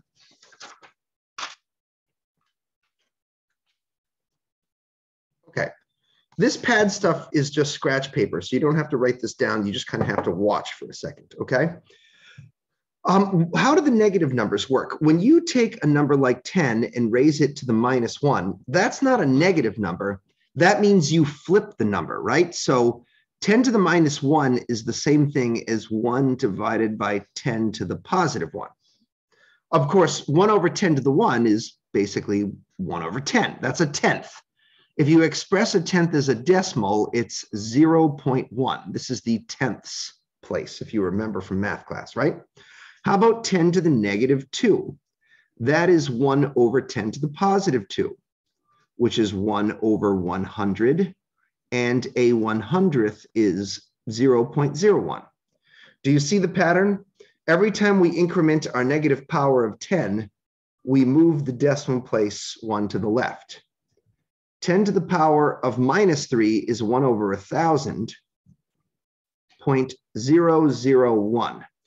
I like to think of it this way. If I have 10 to the -3, it means I put a 1 at the 1, 2, 3rd place after the decimal. So for instance, 10 to the -4 is 0.000, and in the 4th place, I put a 1, okay? I can use this fact to represent really small numbers using negative powers of 10. Something I want to mention here is, do you see how I always put the lead 0 before the decimal point? That's a good point of style. Never write numbers like this because it's gross. Like, people don't always write decimal points well. Always do a number less than 1 like that. Always put your lead 0 up front. All right. For instance, this number I could represent in scientific notation. What's my lead? Oh, sorry, I froze up. What's my lead digit here? 5. That's right. So I could represent this if I wanted to as 5.34 times 10 to the -1. Okay. When we do negatives in negative powers, we do not use our minus key, but we instead use the negative key, which is up here above the 7. Other calculators might have the negative key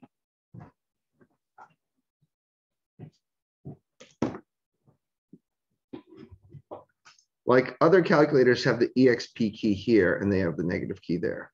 Watch out for that. But for the most part, we want to be using Casio. It's going to make this a lot easier. Okay, so let's move on to the next problem now that we know how this works. So I've got 5.6 times 6.725 times 10 to the -6. Sorry, guys.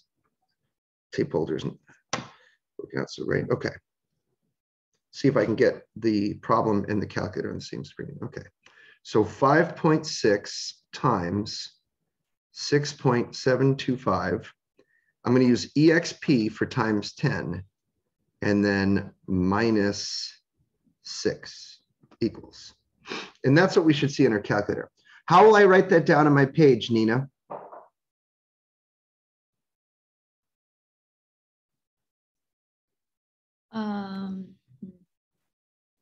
3.7 times 10 to the negative 5.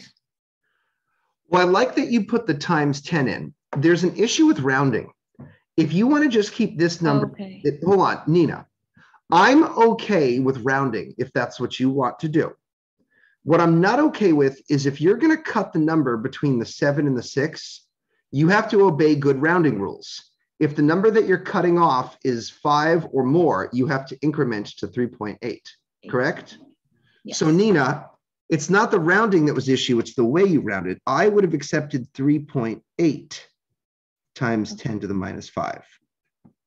Now I am happy that you put the times 10 in. That was what I was also testing you on.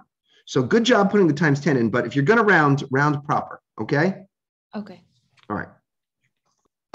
Let's do the next one.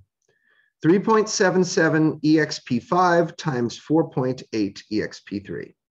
So 3.77 exp5 times 4.8 exp3.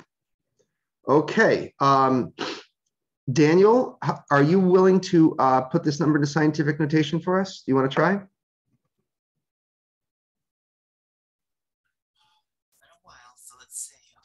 Why don't we start slow? What's your lead digit? 1. Okay, let's write that down. Let's put a decimal point after the lead digit. Now, what do you want to keep?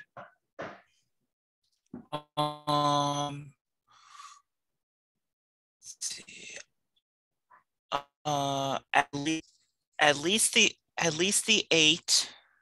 Maybe the, I don't know if I should round or not for that first 0. Well, I don't look. You have to keep the 1. That's one significant figure. Now you can keep 2, 3, 4, or 5. It's up to you. I'm going to teach you how to round later. For now, I want you to decide. Right. Just make something up. All right. So in that case, let's just say keep the 8096 just to keep things simple.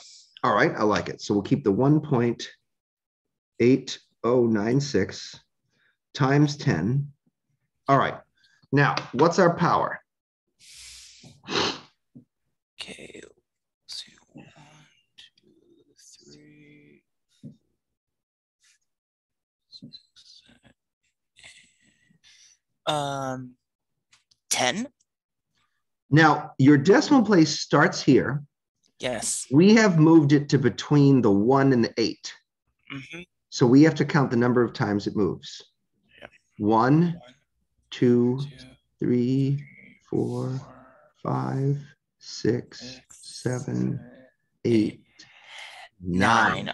Oh, I was just 1 short. That's okay. Just remember, it's not just counting all the digits, it's saying where did the decimal place end up? Your decimal place ends up between the 1 and the 8. All right. So there's our answers. I guess I should box these if I'm going to stay consistent. Sorry.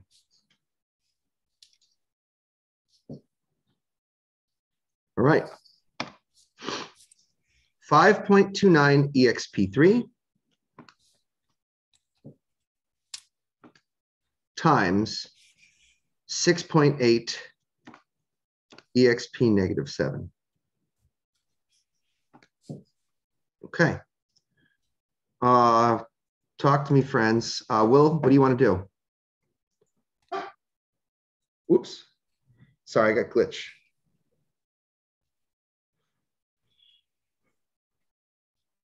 Well, what I did was I rounded the 5 to 6, and I said 3.6 times 10 to the negative 3.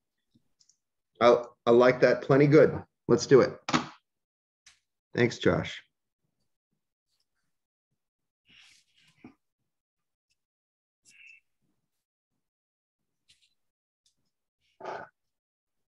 All right. If you've got that, let's move on. My handwriting could have been a little better here. I'm kind of holding the phone with one hand, so not quite at my best here. Okay. All right, here we're going to do division. 9.65 exp3 divided by 2.0. 9.65 exp3 divided by 2.0. Okay. Will, you want to do it? Yeah, so it would be, I'll just keep things simple and do 4.825. Yep. I'm not around that. So 4.825 times 10 to the third power. That's right, because you got to go 1, 2, 3 to get to where your decimal place is. Okay. All right, let's try this tricksy one. 5.6 exp5 over 1.6 exp5. 5.6 exp5 divided by 1. Okay. Mateo, what should I do with this, Mateo? I need to put this answer into scientific notation. Oh, guys, can you just pause 1 second? I've got some repair people here. Just part of the fun. Just one moment here. I don't want to lose this screen.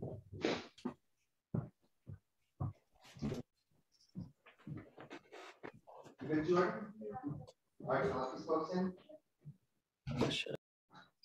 Hi, thanks for coming. Yeah, well, I know you just replaced the light, but it's not the bulb. It's this. I think this structure is out. I'm in the middle of the lab, so I'll get back to it. But yeah, I think I tried swapping the bulb, and it wasn't good enough. I think there's something wrong with the filter. All right, guys. Sorry about that. I would have paused, but I've learned in the past that if I stop the phone share, it gets a little janky at getting it back on. So I also was very grateful for the repair folks to come. So welcome to life at home. Okay, so all right. Okay, so let's get back to where I was. I was going to pick on my new friend Mateo. Mateo, what are we going to do about this? We got to put it in scientific notation. So would it be just 3.5 times 10 to the 0 power? Oh, beautiful, my friend. Okay, so Mateo knows that he already has good form. He's got a lead digit with a decimal point and a 5. He hasn't moved his decimal point, so 3.5 times 10 to the 0. In other words, from here to here, he's moved it 0 places. Since 10 to the 0 is, wait, are you guys looking at my screen? Okay. Since 10 to the power of 0 is 1, that's basically like saying 3.5 times 1. Obviously, you wouldn't do that every day when doing your homework, but this demonstrates that any number can be put into scientific notation. Okay, let's try this next guy here. 3.2 times 10 to the 9 over 2.4 times 10 to the 5.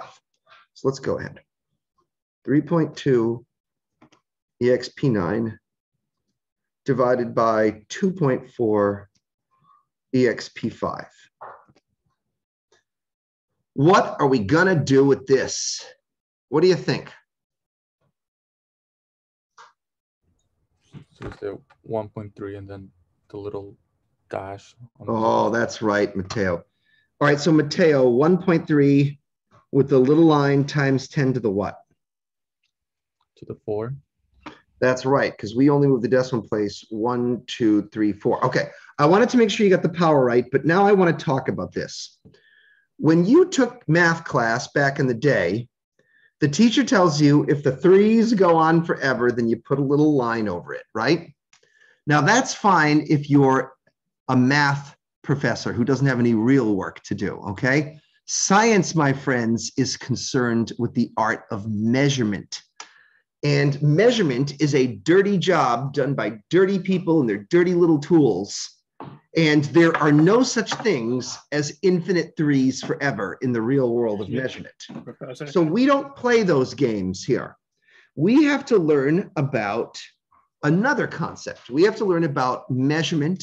We have to learn about precision and about how many 3's are justified when we write a number down, okay? Excuse me, Professor?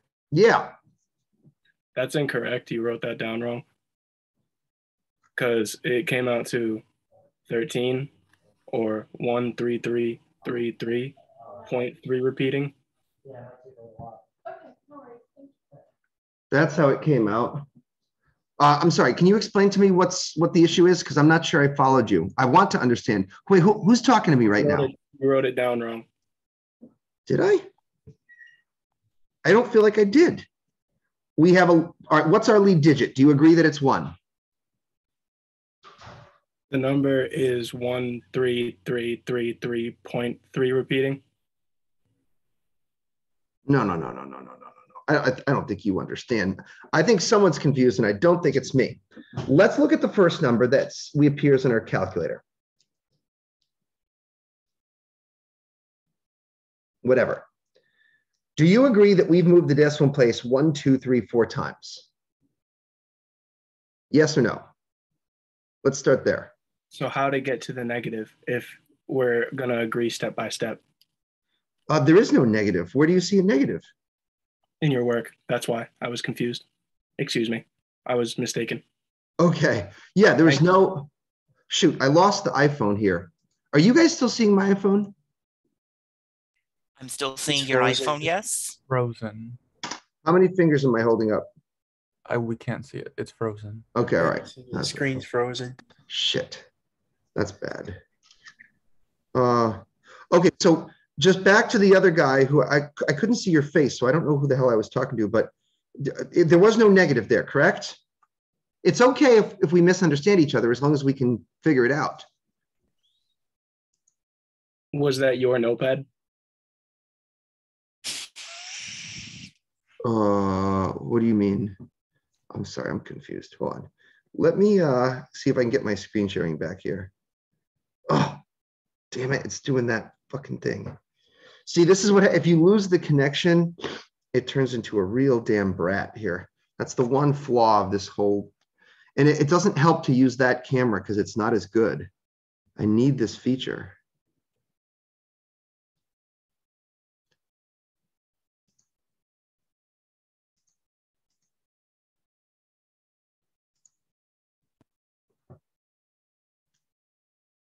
Okay, hold on. I'm going to pause until I can figure this thing out. One sec. Okay, thanks to some tech support from Nina, we're on our way to getting our camera back. Meanwhile, this kind of works out because we have to have a little discussion now about measurement and precision and tolerance, okay? So in our class, we're going to be using metric, not imperial units of measurement. So I'd like to introduce you guys to the meter stick. The meter stick is kind of like a yard, except it's better because it's metric, okay? When I stand tall, I'm pretty close to 6 feet tall. A meter stick goes up to roughly belt height from the ground, okay? So my leg is about 1 meter long. Meters can be subdivided into smaller units called centimeters. This is a dirty, dirty ruler. I wasn't kidding here, guys. If you guys notice here, 70, 71, 72, typically a centimeter is about the width of your pinky fingernail. The width of your pinky fingernail is damn close to a centimeter, okay? You'll see that they are further subdivided up into tiny black lines, which are kind of tough to see, and those are called millimeters. This ruler, which I would encourage you to buy a cheapo plastic ruler, let's see if we can look at this. Nina, let's see if, hopefully, is it the same thing to turn it back on again, or? Yeah, it'll be the same thing. Or you can just hit press and hold the power button. Yep, it's turning back on. And just every time it's scary, but every time I lose the connection between the phone and Zoom, I have to cycle power. You have to restart everything. And it's, if you can do a forced restart, and that's all 3 buttons, press and hold, and that'll completely restart it. Damn, you just shut it down. You are my tech support guru from now on. Okay, I'm going to be counting on you. Okay, let's see if we can do this here. Shares. Oh, some of you are chatting me. I don't. All right, sorry, I'm trying to do everything here. Okay, share screen, screen mirroring, Zoom. Here we go.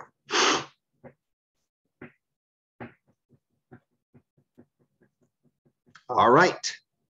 Thank you, Nina. All right. So here we can see some centimeters. Once again, your pinky fingernail is roughly the width of a centimeter.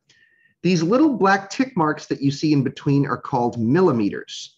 Notice that there's 1, 2, 3, 4, 5, 6, 7, 8, 9, 10 millimeters in a centimeter. So,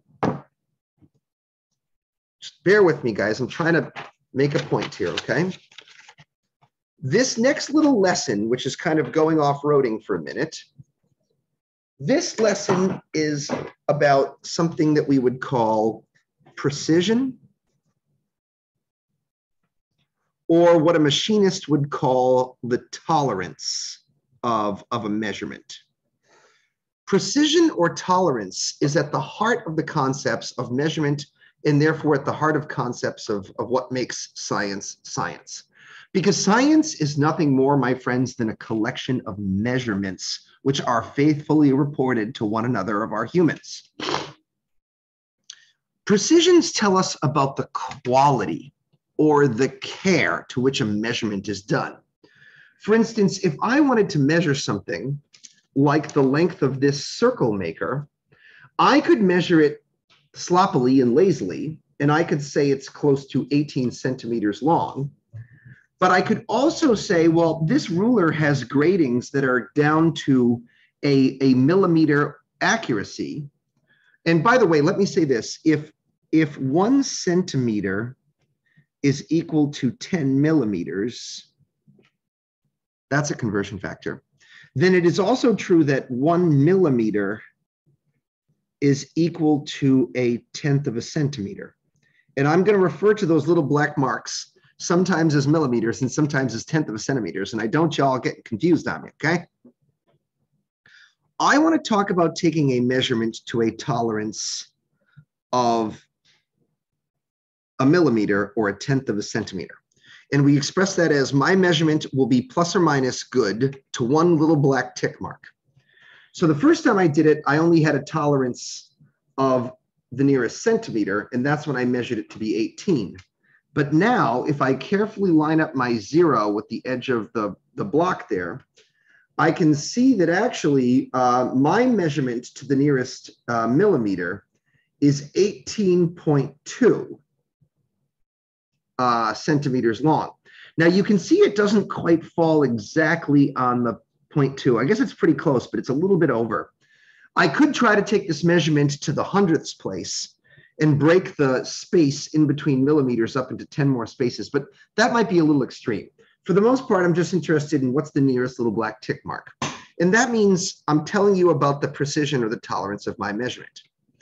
Every number that you've ever experienced in your life, whether it's the number of pennies in your bank account or the number of teeth in your head, they are all measurements and they all have a tolerance.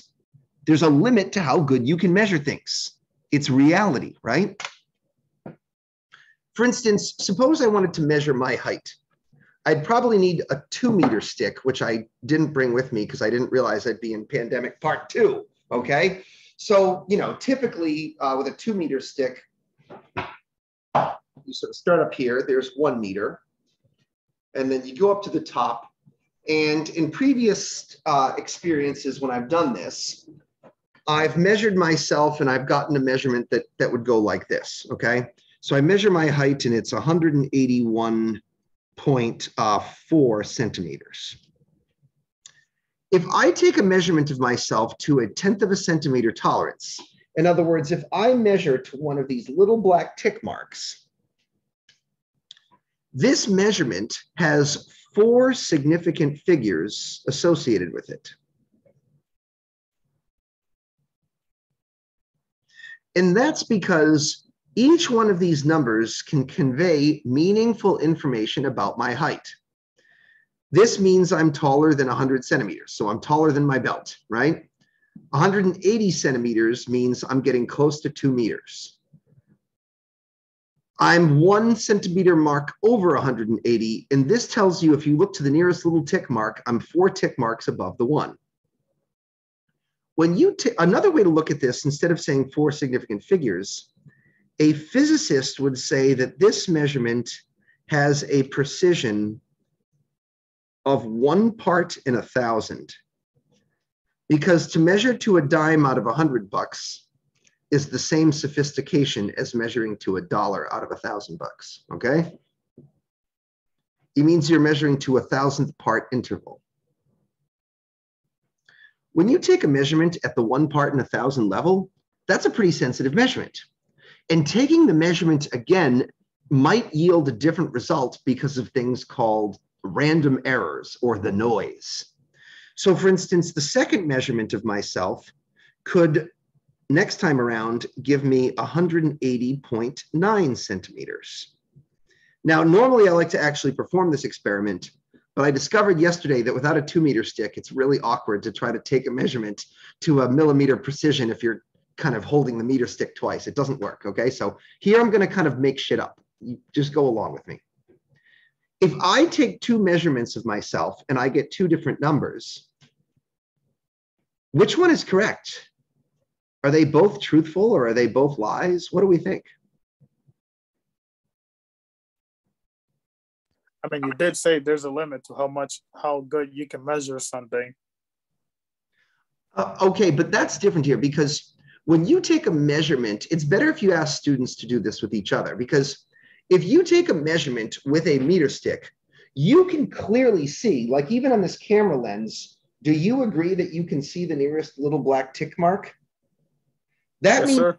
that you are capable of judging when you put a sort of second stick on your head to sort of level it out, you are capable of judging which tick mark is the closest to your head. The problem is if you do it twice, one time it lands on one tick mark and another time it lands on the other tick mark. And I'm trying to suggest to you that both of those are valid measurements and they are both the truth. Oh, okay.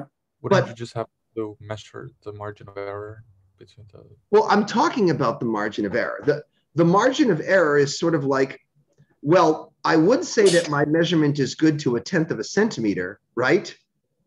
Because that's what I'm measuring to. But these two measurements are off by 1/2 a centimeter. So I clearly don't know my height to within 1/2 a centimeter, do I? Measuring a third time could yield even a different result. The next time it might be 181.3. Presumably, if I keep measuring myself over and over again, I would get a whole list of numbers which are scattered around the truth, and I could then take the average. But watch what happens if you take the average of 3 numbers like this. I'm going to add them up, and I'm going to hit equals, and I'm going to divide by 3, okay? So I'll do 181.4 plus 180.9. Shit, let me try that again.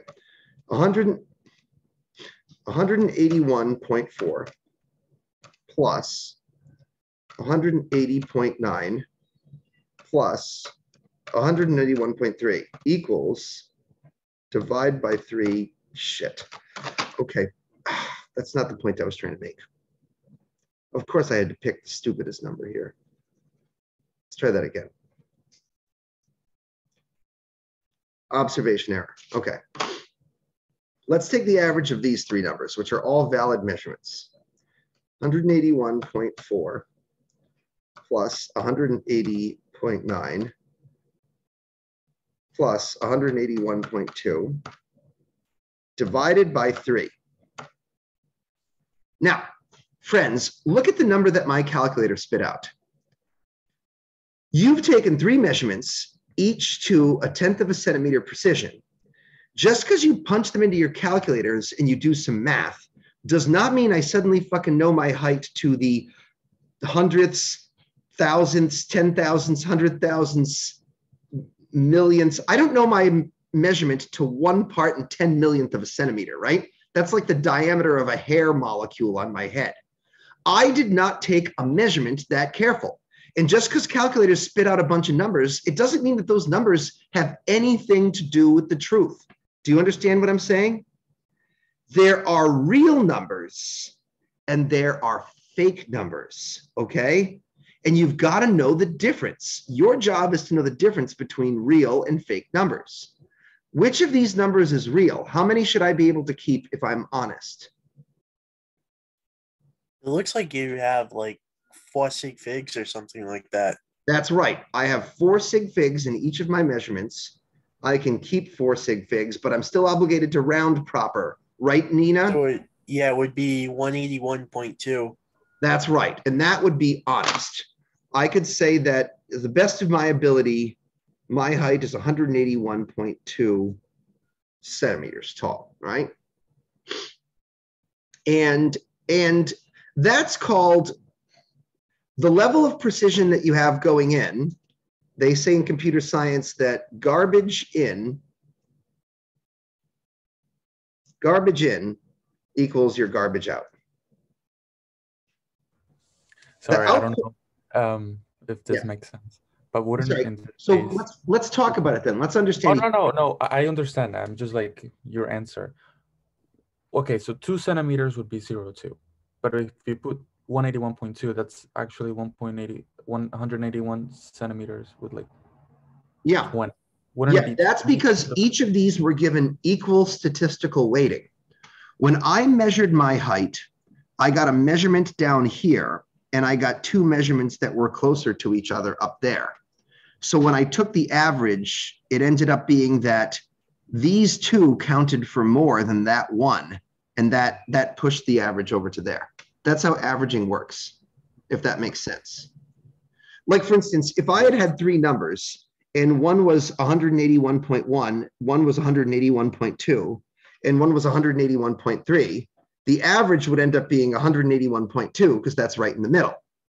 But if you lopside it over and one is 181 if you have 0.1, 0.2, and 0.5, instead of it being 0.2, it'll average it up to like 0.3 or something. Let's find out.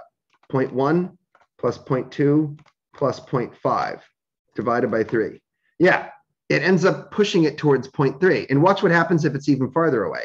0.1 plus 0.2 plus 0.6. This is now going to skew your average further apart, right? Now it's actually at 0.3. Do you see what I'm saying? In other words, it does make sense that your average would come out to be 181.2 because you have 3 valid measurements all equally weighted in probability. Taking a statistics course would help with this. Maybe you'll get to do that someday. Okay. One of the cool things... Excuse me again? Sure. What does garbage in and garbage out mean? Sure. Okay.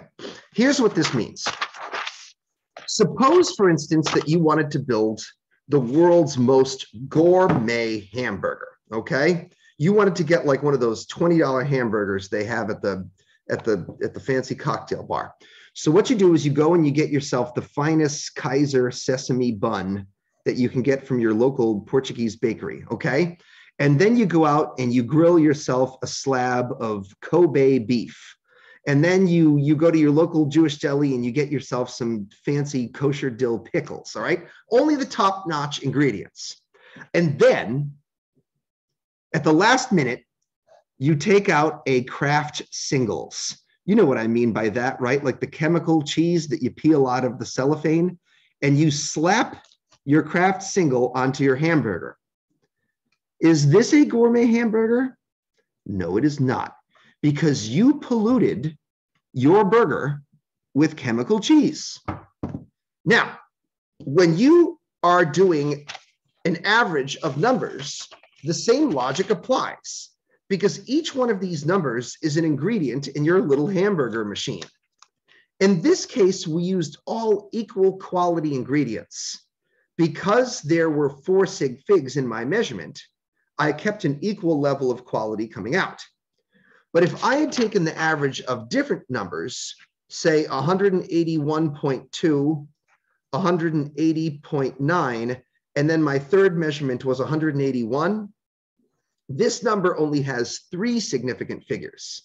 So when I took my average, I would be obligated to round down to the shittiest ingredient in my hamburger, okay? So I would have to do, let's take the average here, 181.2 plus 180.9 plus 181 equals divide by 3. So a shitload of numbers come out, but those aren't all real. I would have to round this to 181 because that's the Kraft Single, and that is the best I can do for my measurement. If you would like to consult this at a higher level, because professional scientists concern themselves all the time, you could use the Holy Grail or the Bible for physicists and astronomers, Data Reduction and Error Analysis for the Physical Sciences by Bevington and Robinson, a classic. And even at this professional level, they begin their science class just like we do, with a discussion of scientific notation and significant figures. But significant figures are a little bit tricky to talk about, okay? First of all, they have a discussion here of accuracy versus precision. This data is accurate because it hovers around the true value, but it is imprecise. This data is inaccurate because it misses the true value, but it is precise data because it's reproducible.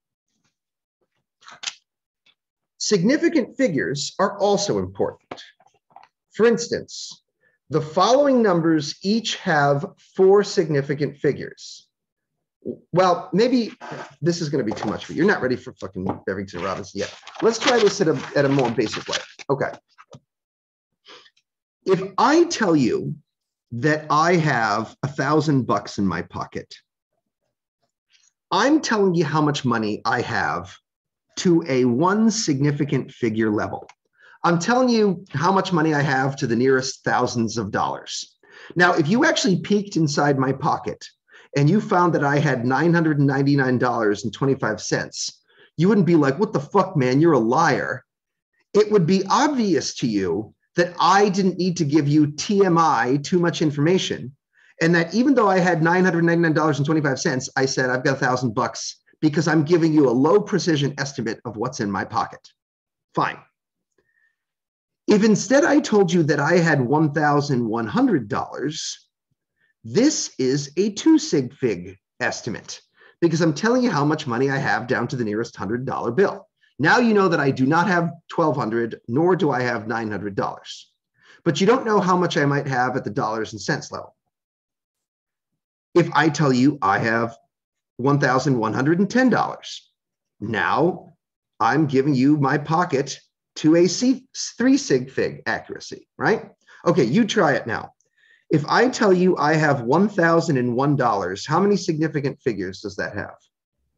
4. That's right. 4 sig figs, because now the zeros are significant, because now I'm telling you what my money is down to the nearest dollar bill. If I actually had $1,002, why would I bother saying 1,001?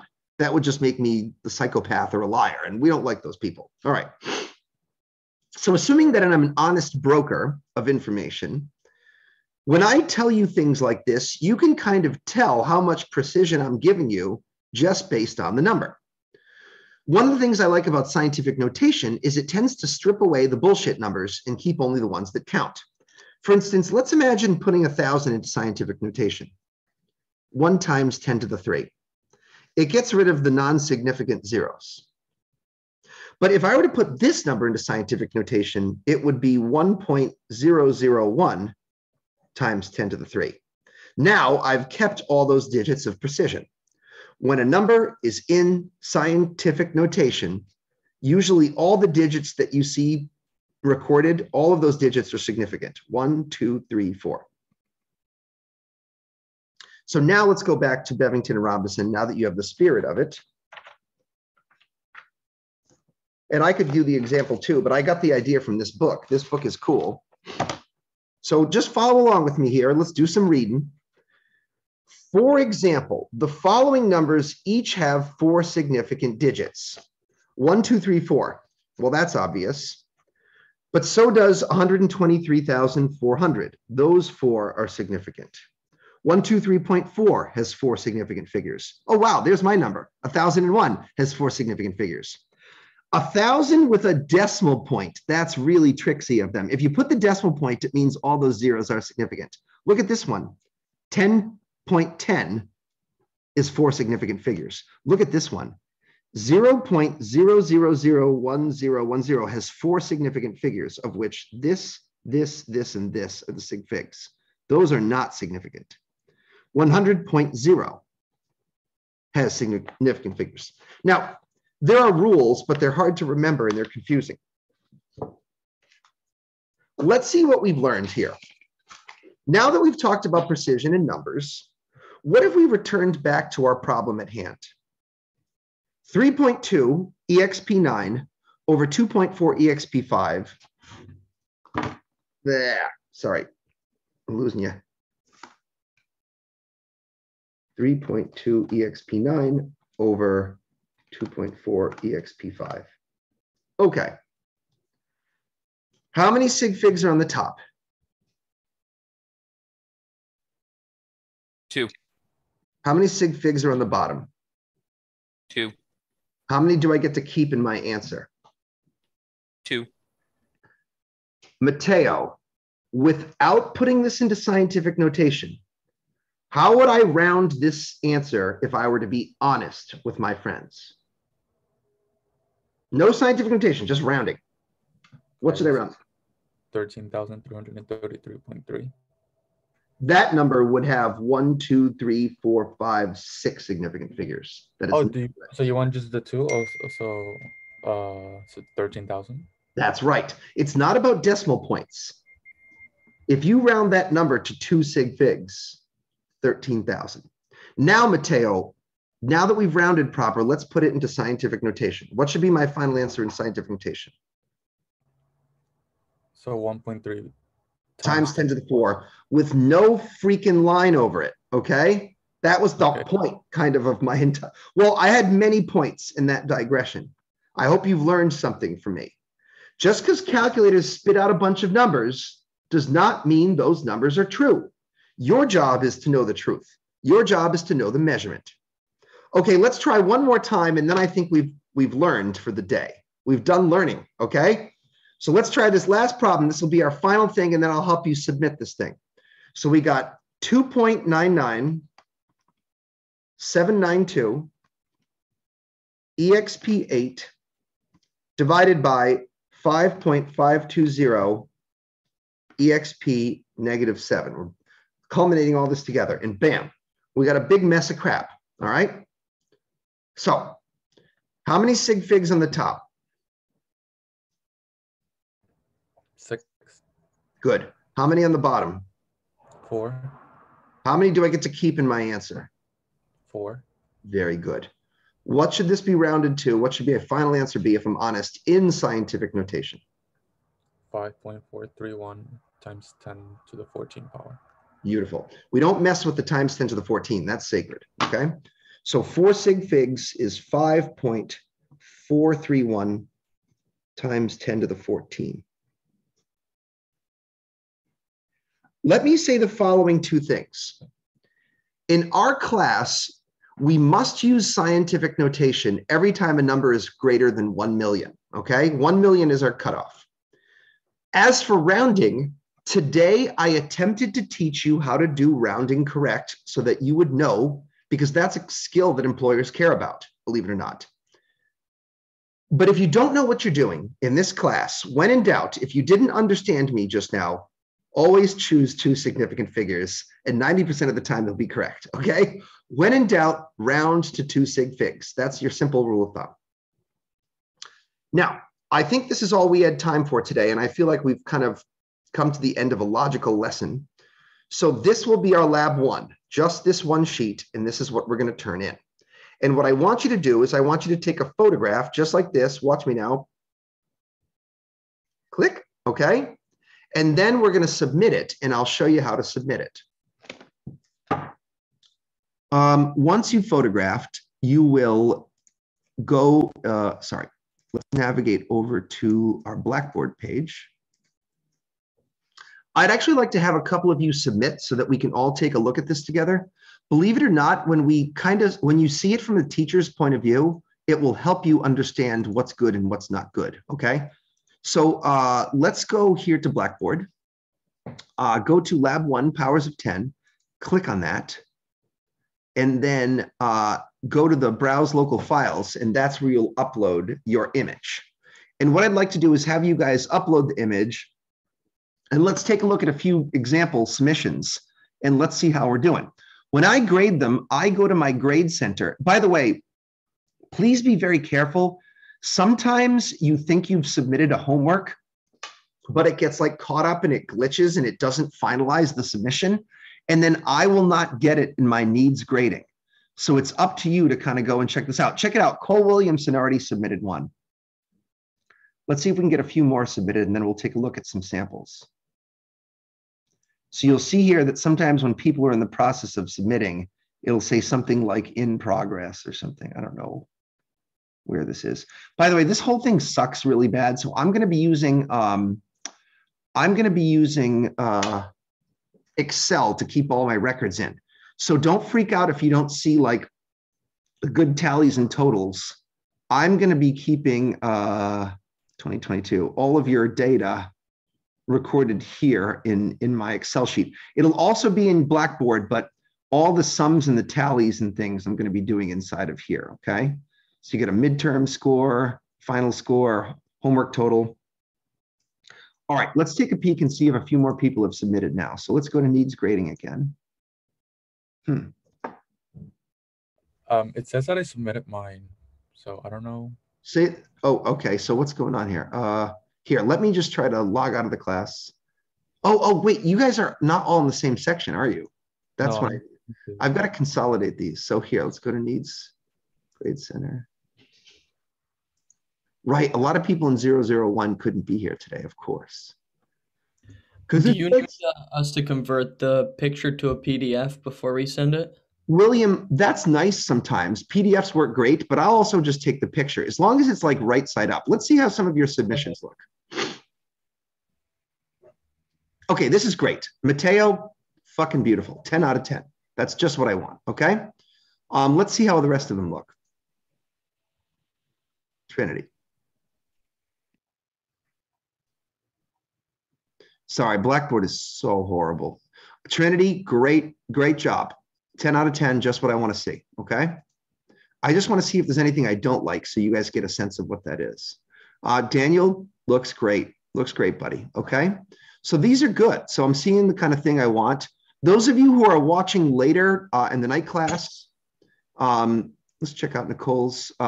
You can call me up on the phone and just talk to me. Looks great. Oh, sorry, that's Mateo's again. You can just call me up if you're worried about checking things out.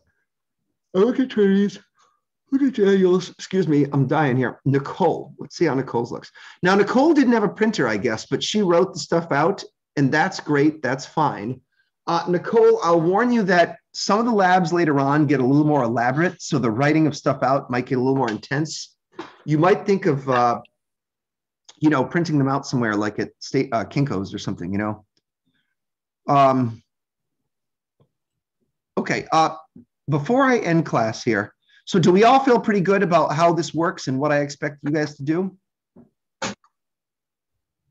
We don't have to do the other two sheets, like the other 2 pages. Use them as kindling in your fireplace. We don't need them. That's why I only printed out the first page. Sometimes we'll use all the sheets. Sometimes we don't. I kind of change things. It depends on how fast the class is. If we had done this stuff really fast for some reason, maybe I would have tried one of the other sheets, but today I'm just fine with a 1-sheet operation, okay? Now listen. And just to reiterate, we have to watch the other video and do the homework by Sunday. Yeah, Mateo, I wanted to say that. Now look, I understand that I'm imposing on you guys a little bit, but you're just gonna have to trust me. It's for the good of everyone.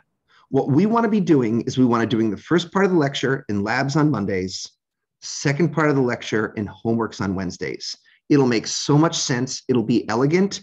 And at the end of the semester, when we're all stressed out, we won't have to come back in one more week during finals. Instead, you'll have the day off to, you know what it's like at the end of the semester? You guys should know that if you're trying to get in 7 projects and you're working and the kids are screaming, it's fucking madness, right? That's when we want things to be wicked easy. Do you agree? Right now, you can suck it up. You can take it. You can watch one more video and copy the homework with me. You have until Sunday at noon. Can I ask that? I know I've already asked this, but I hate to do this kind of shit to you guys, but I know it's so important and you're going to have to trust me. After this, we'll be doing it all together. All right. Now, listen, once more, I will post that again after I post today's video. But I want to just show you guys, if you want to get going sooner for some reason, you have now done this lecture. This was the lecture 0. And you've also done this one, which is lecture 1, part 1 in lab. So this was today's class right here. The thing that I want you to do for next time is here. Lecture 1, part 2, homework 1. It's a 1.5 hour lecture, take notes, and then copy me for the homework. I will post this. First, what I want to do is I want to post this again for today, and then I'll post that after and say, please do that. Night people are going to be annoyed with me because their first class was supposed to be Monday, like this upcoming Monday. Special message for night people. You are going to be grateful for this as well, because if your class is a week behind everyone else's class, you're going to be out of step with everyone else. If you ever miss a day because you're sick or something, you're going to get all fucked up and you won't have a makeup class to go to. And things are just going to suck for you and me and everyone. So I'm saving you for having to come in a whole nother night, 6 to 10 p.m. at the end of the semester when you're really stressed out and the weather's nice and you want to be drinking pina coladas on the beach. You trust me, this is the right thing to do, okay?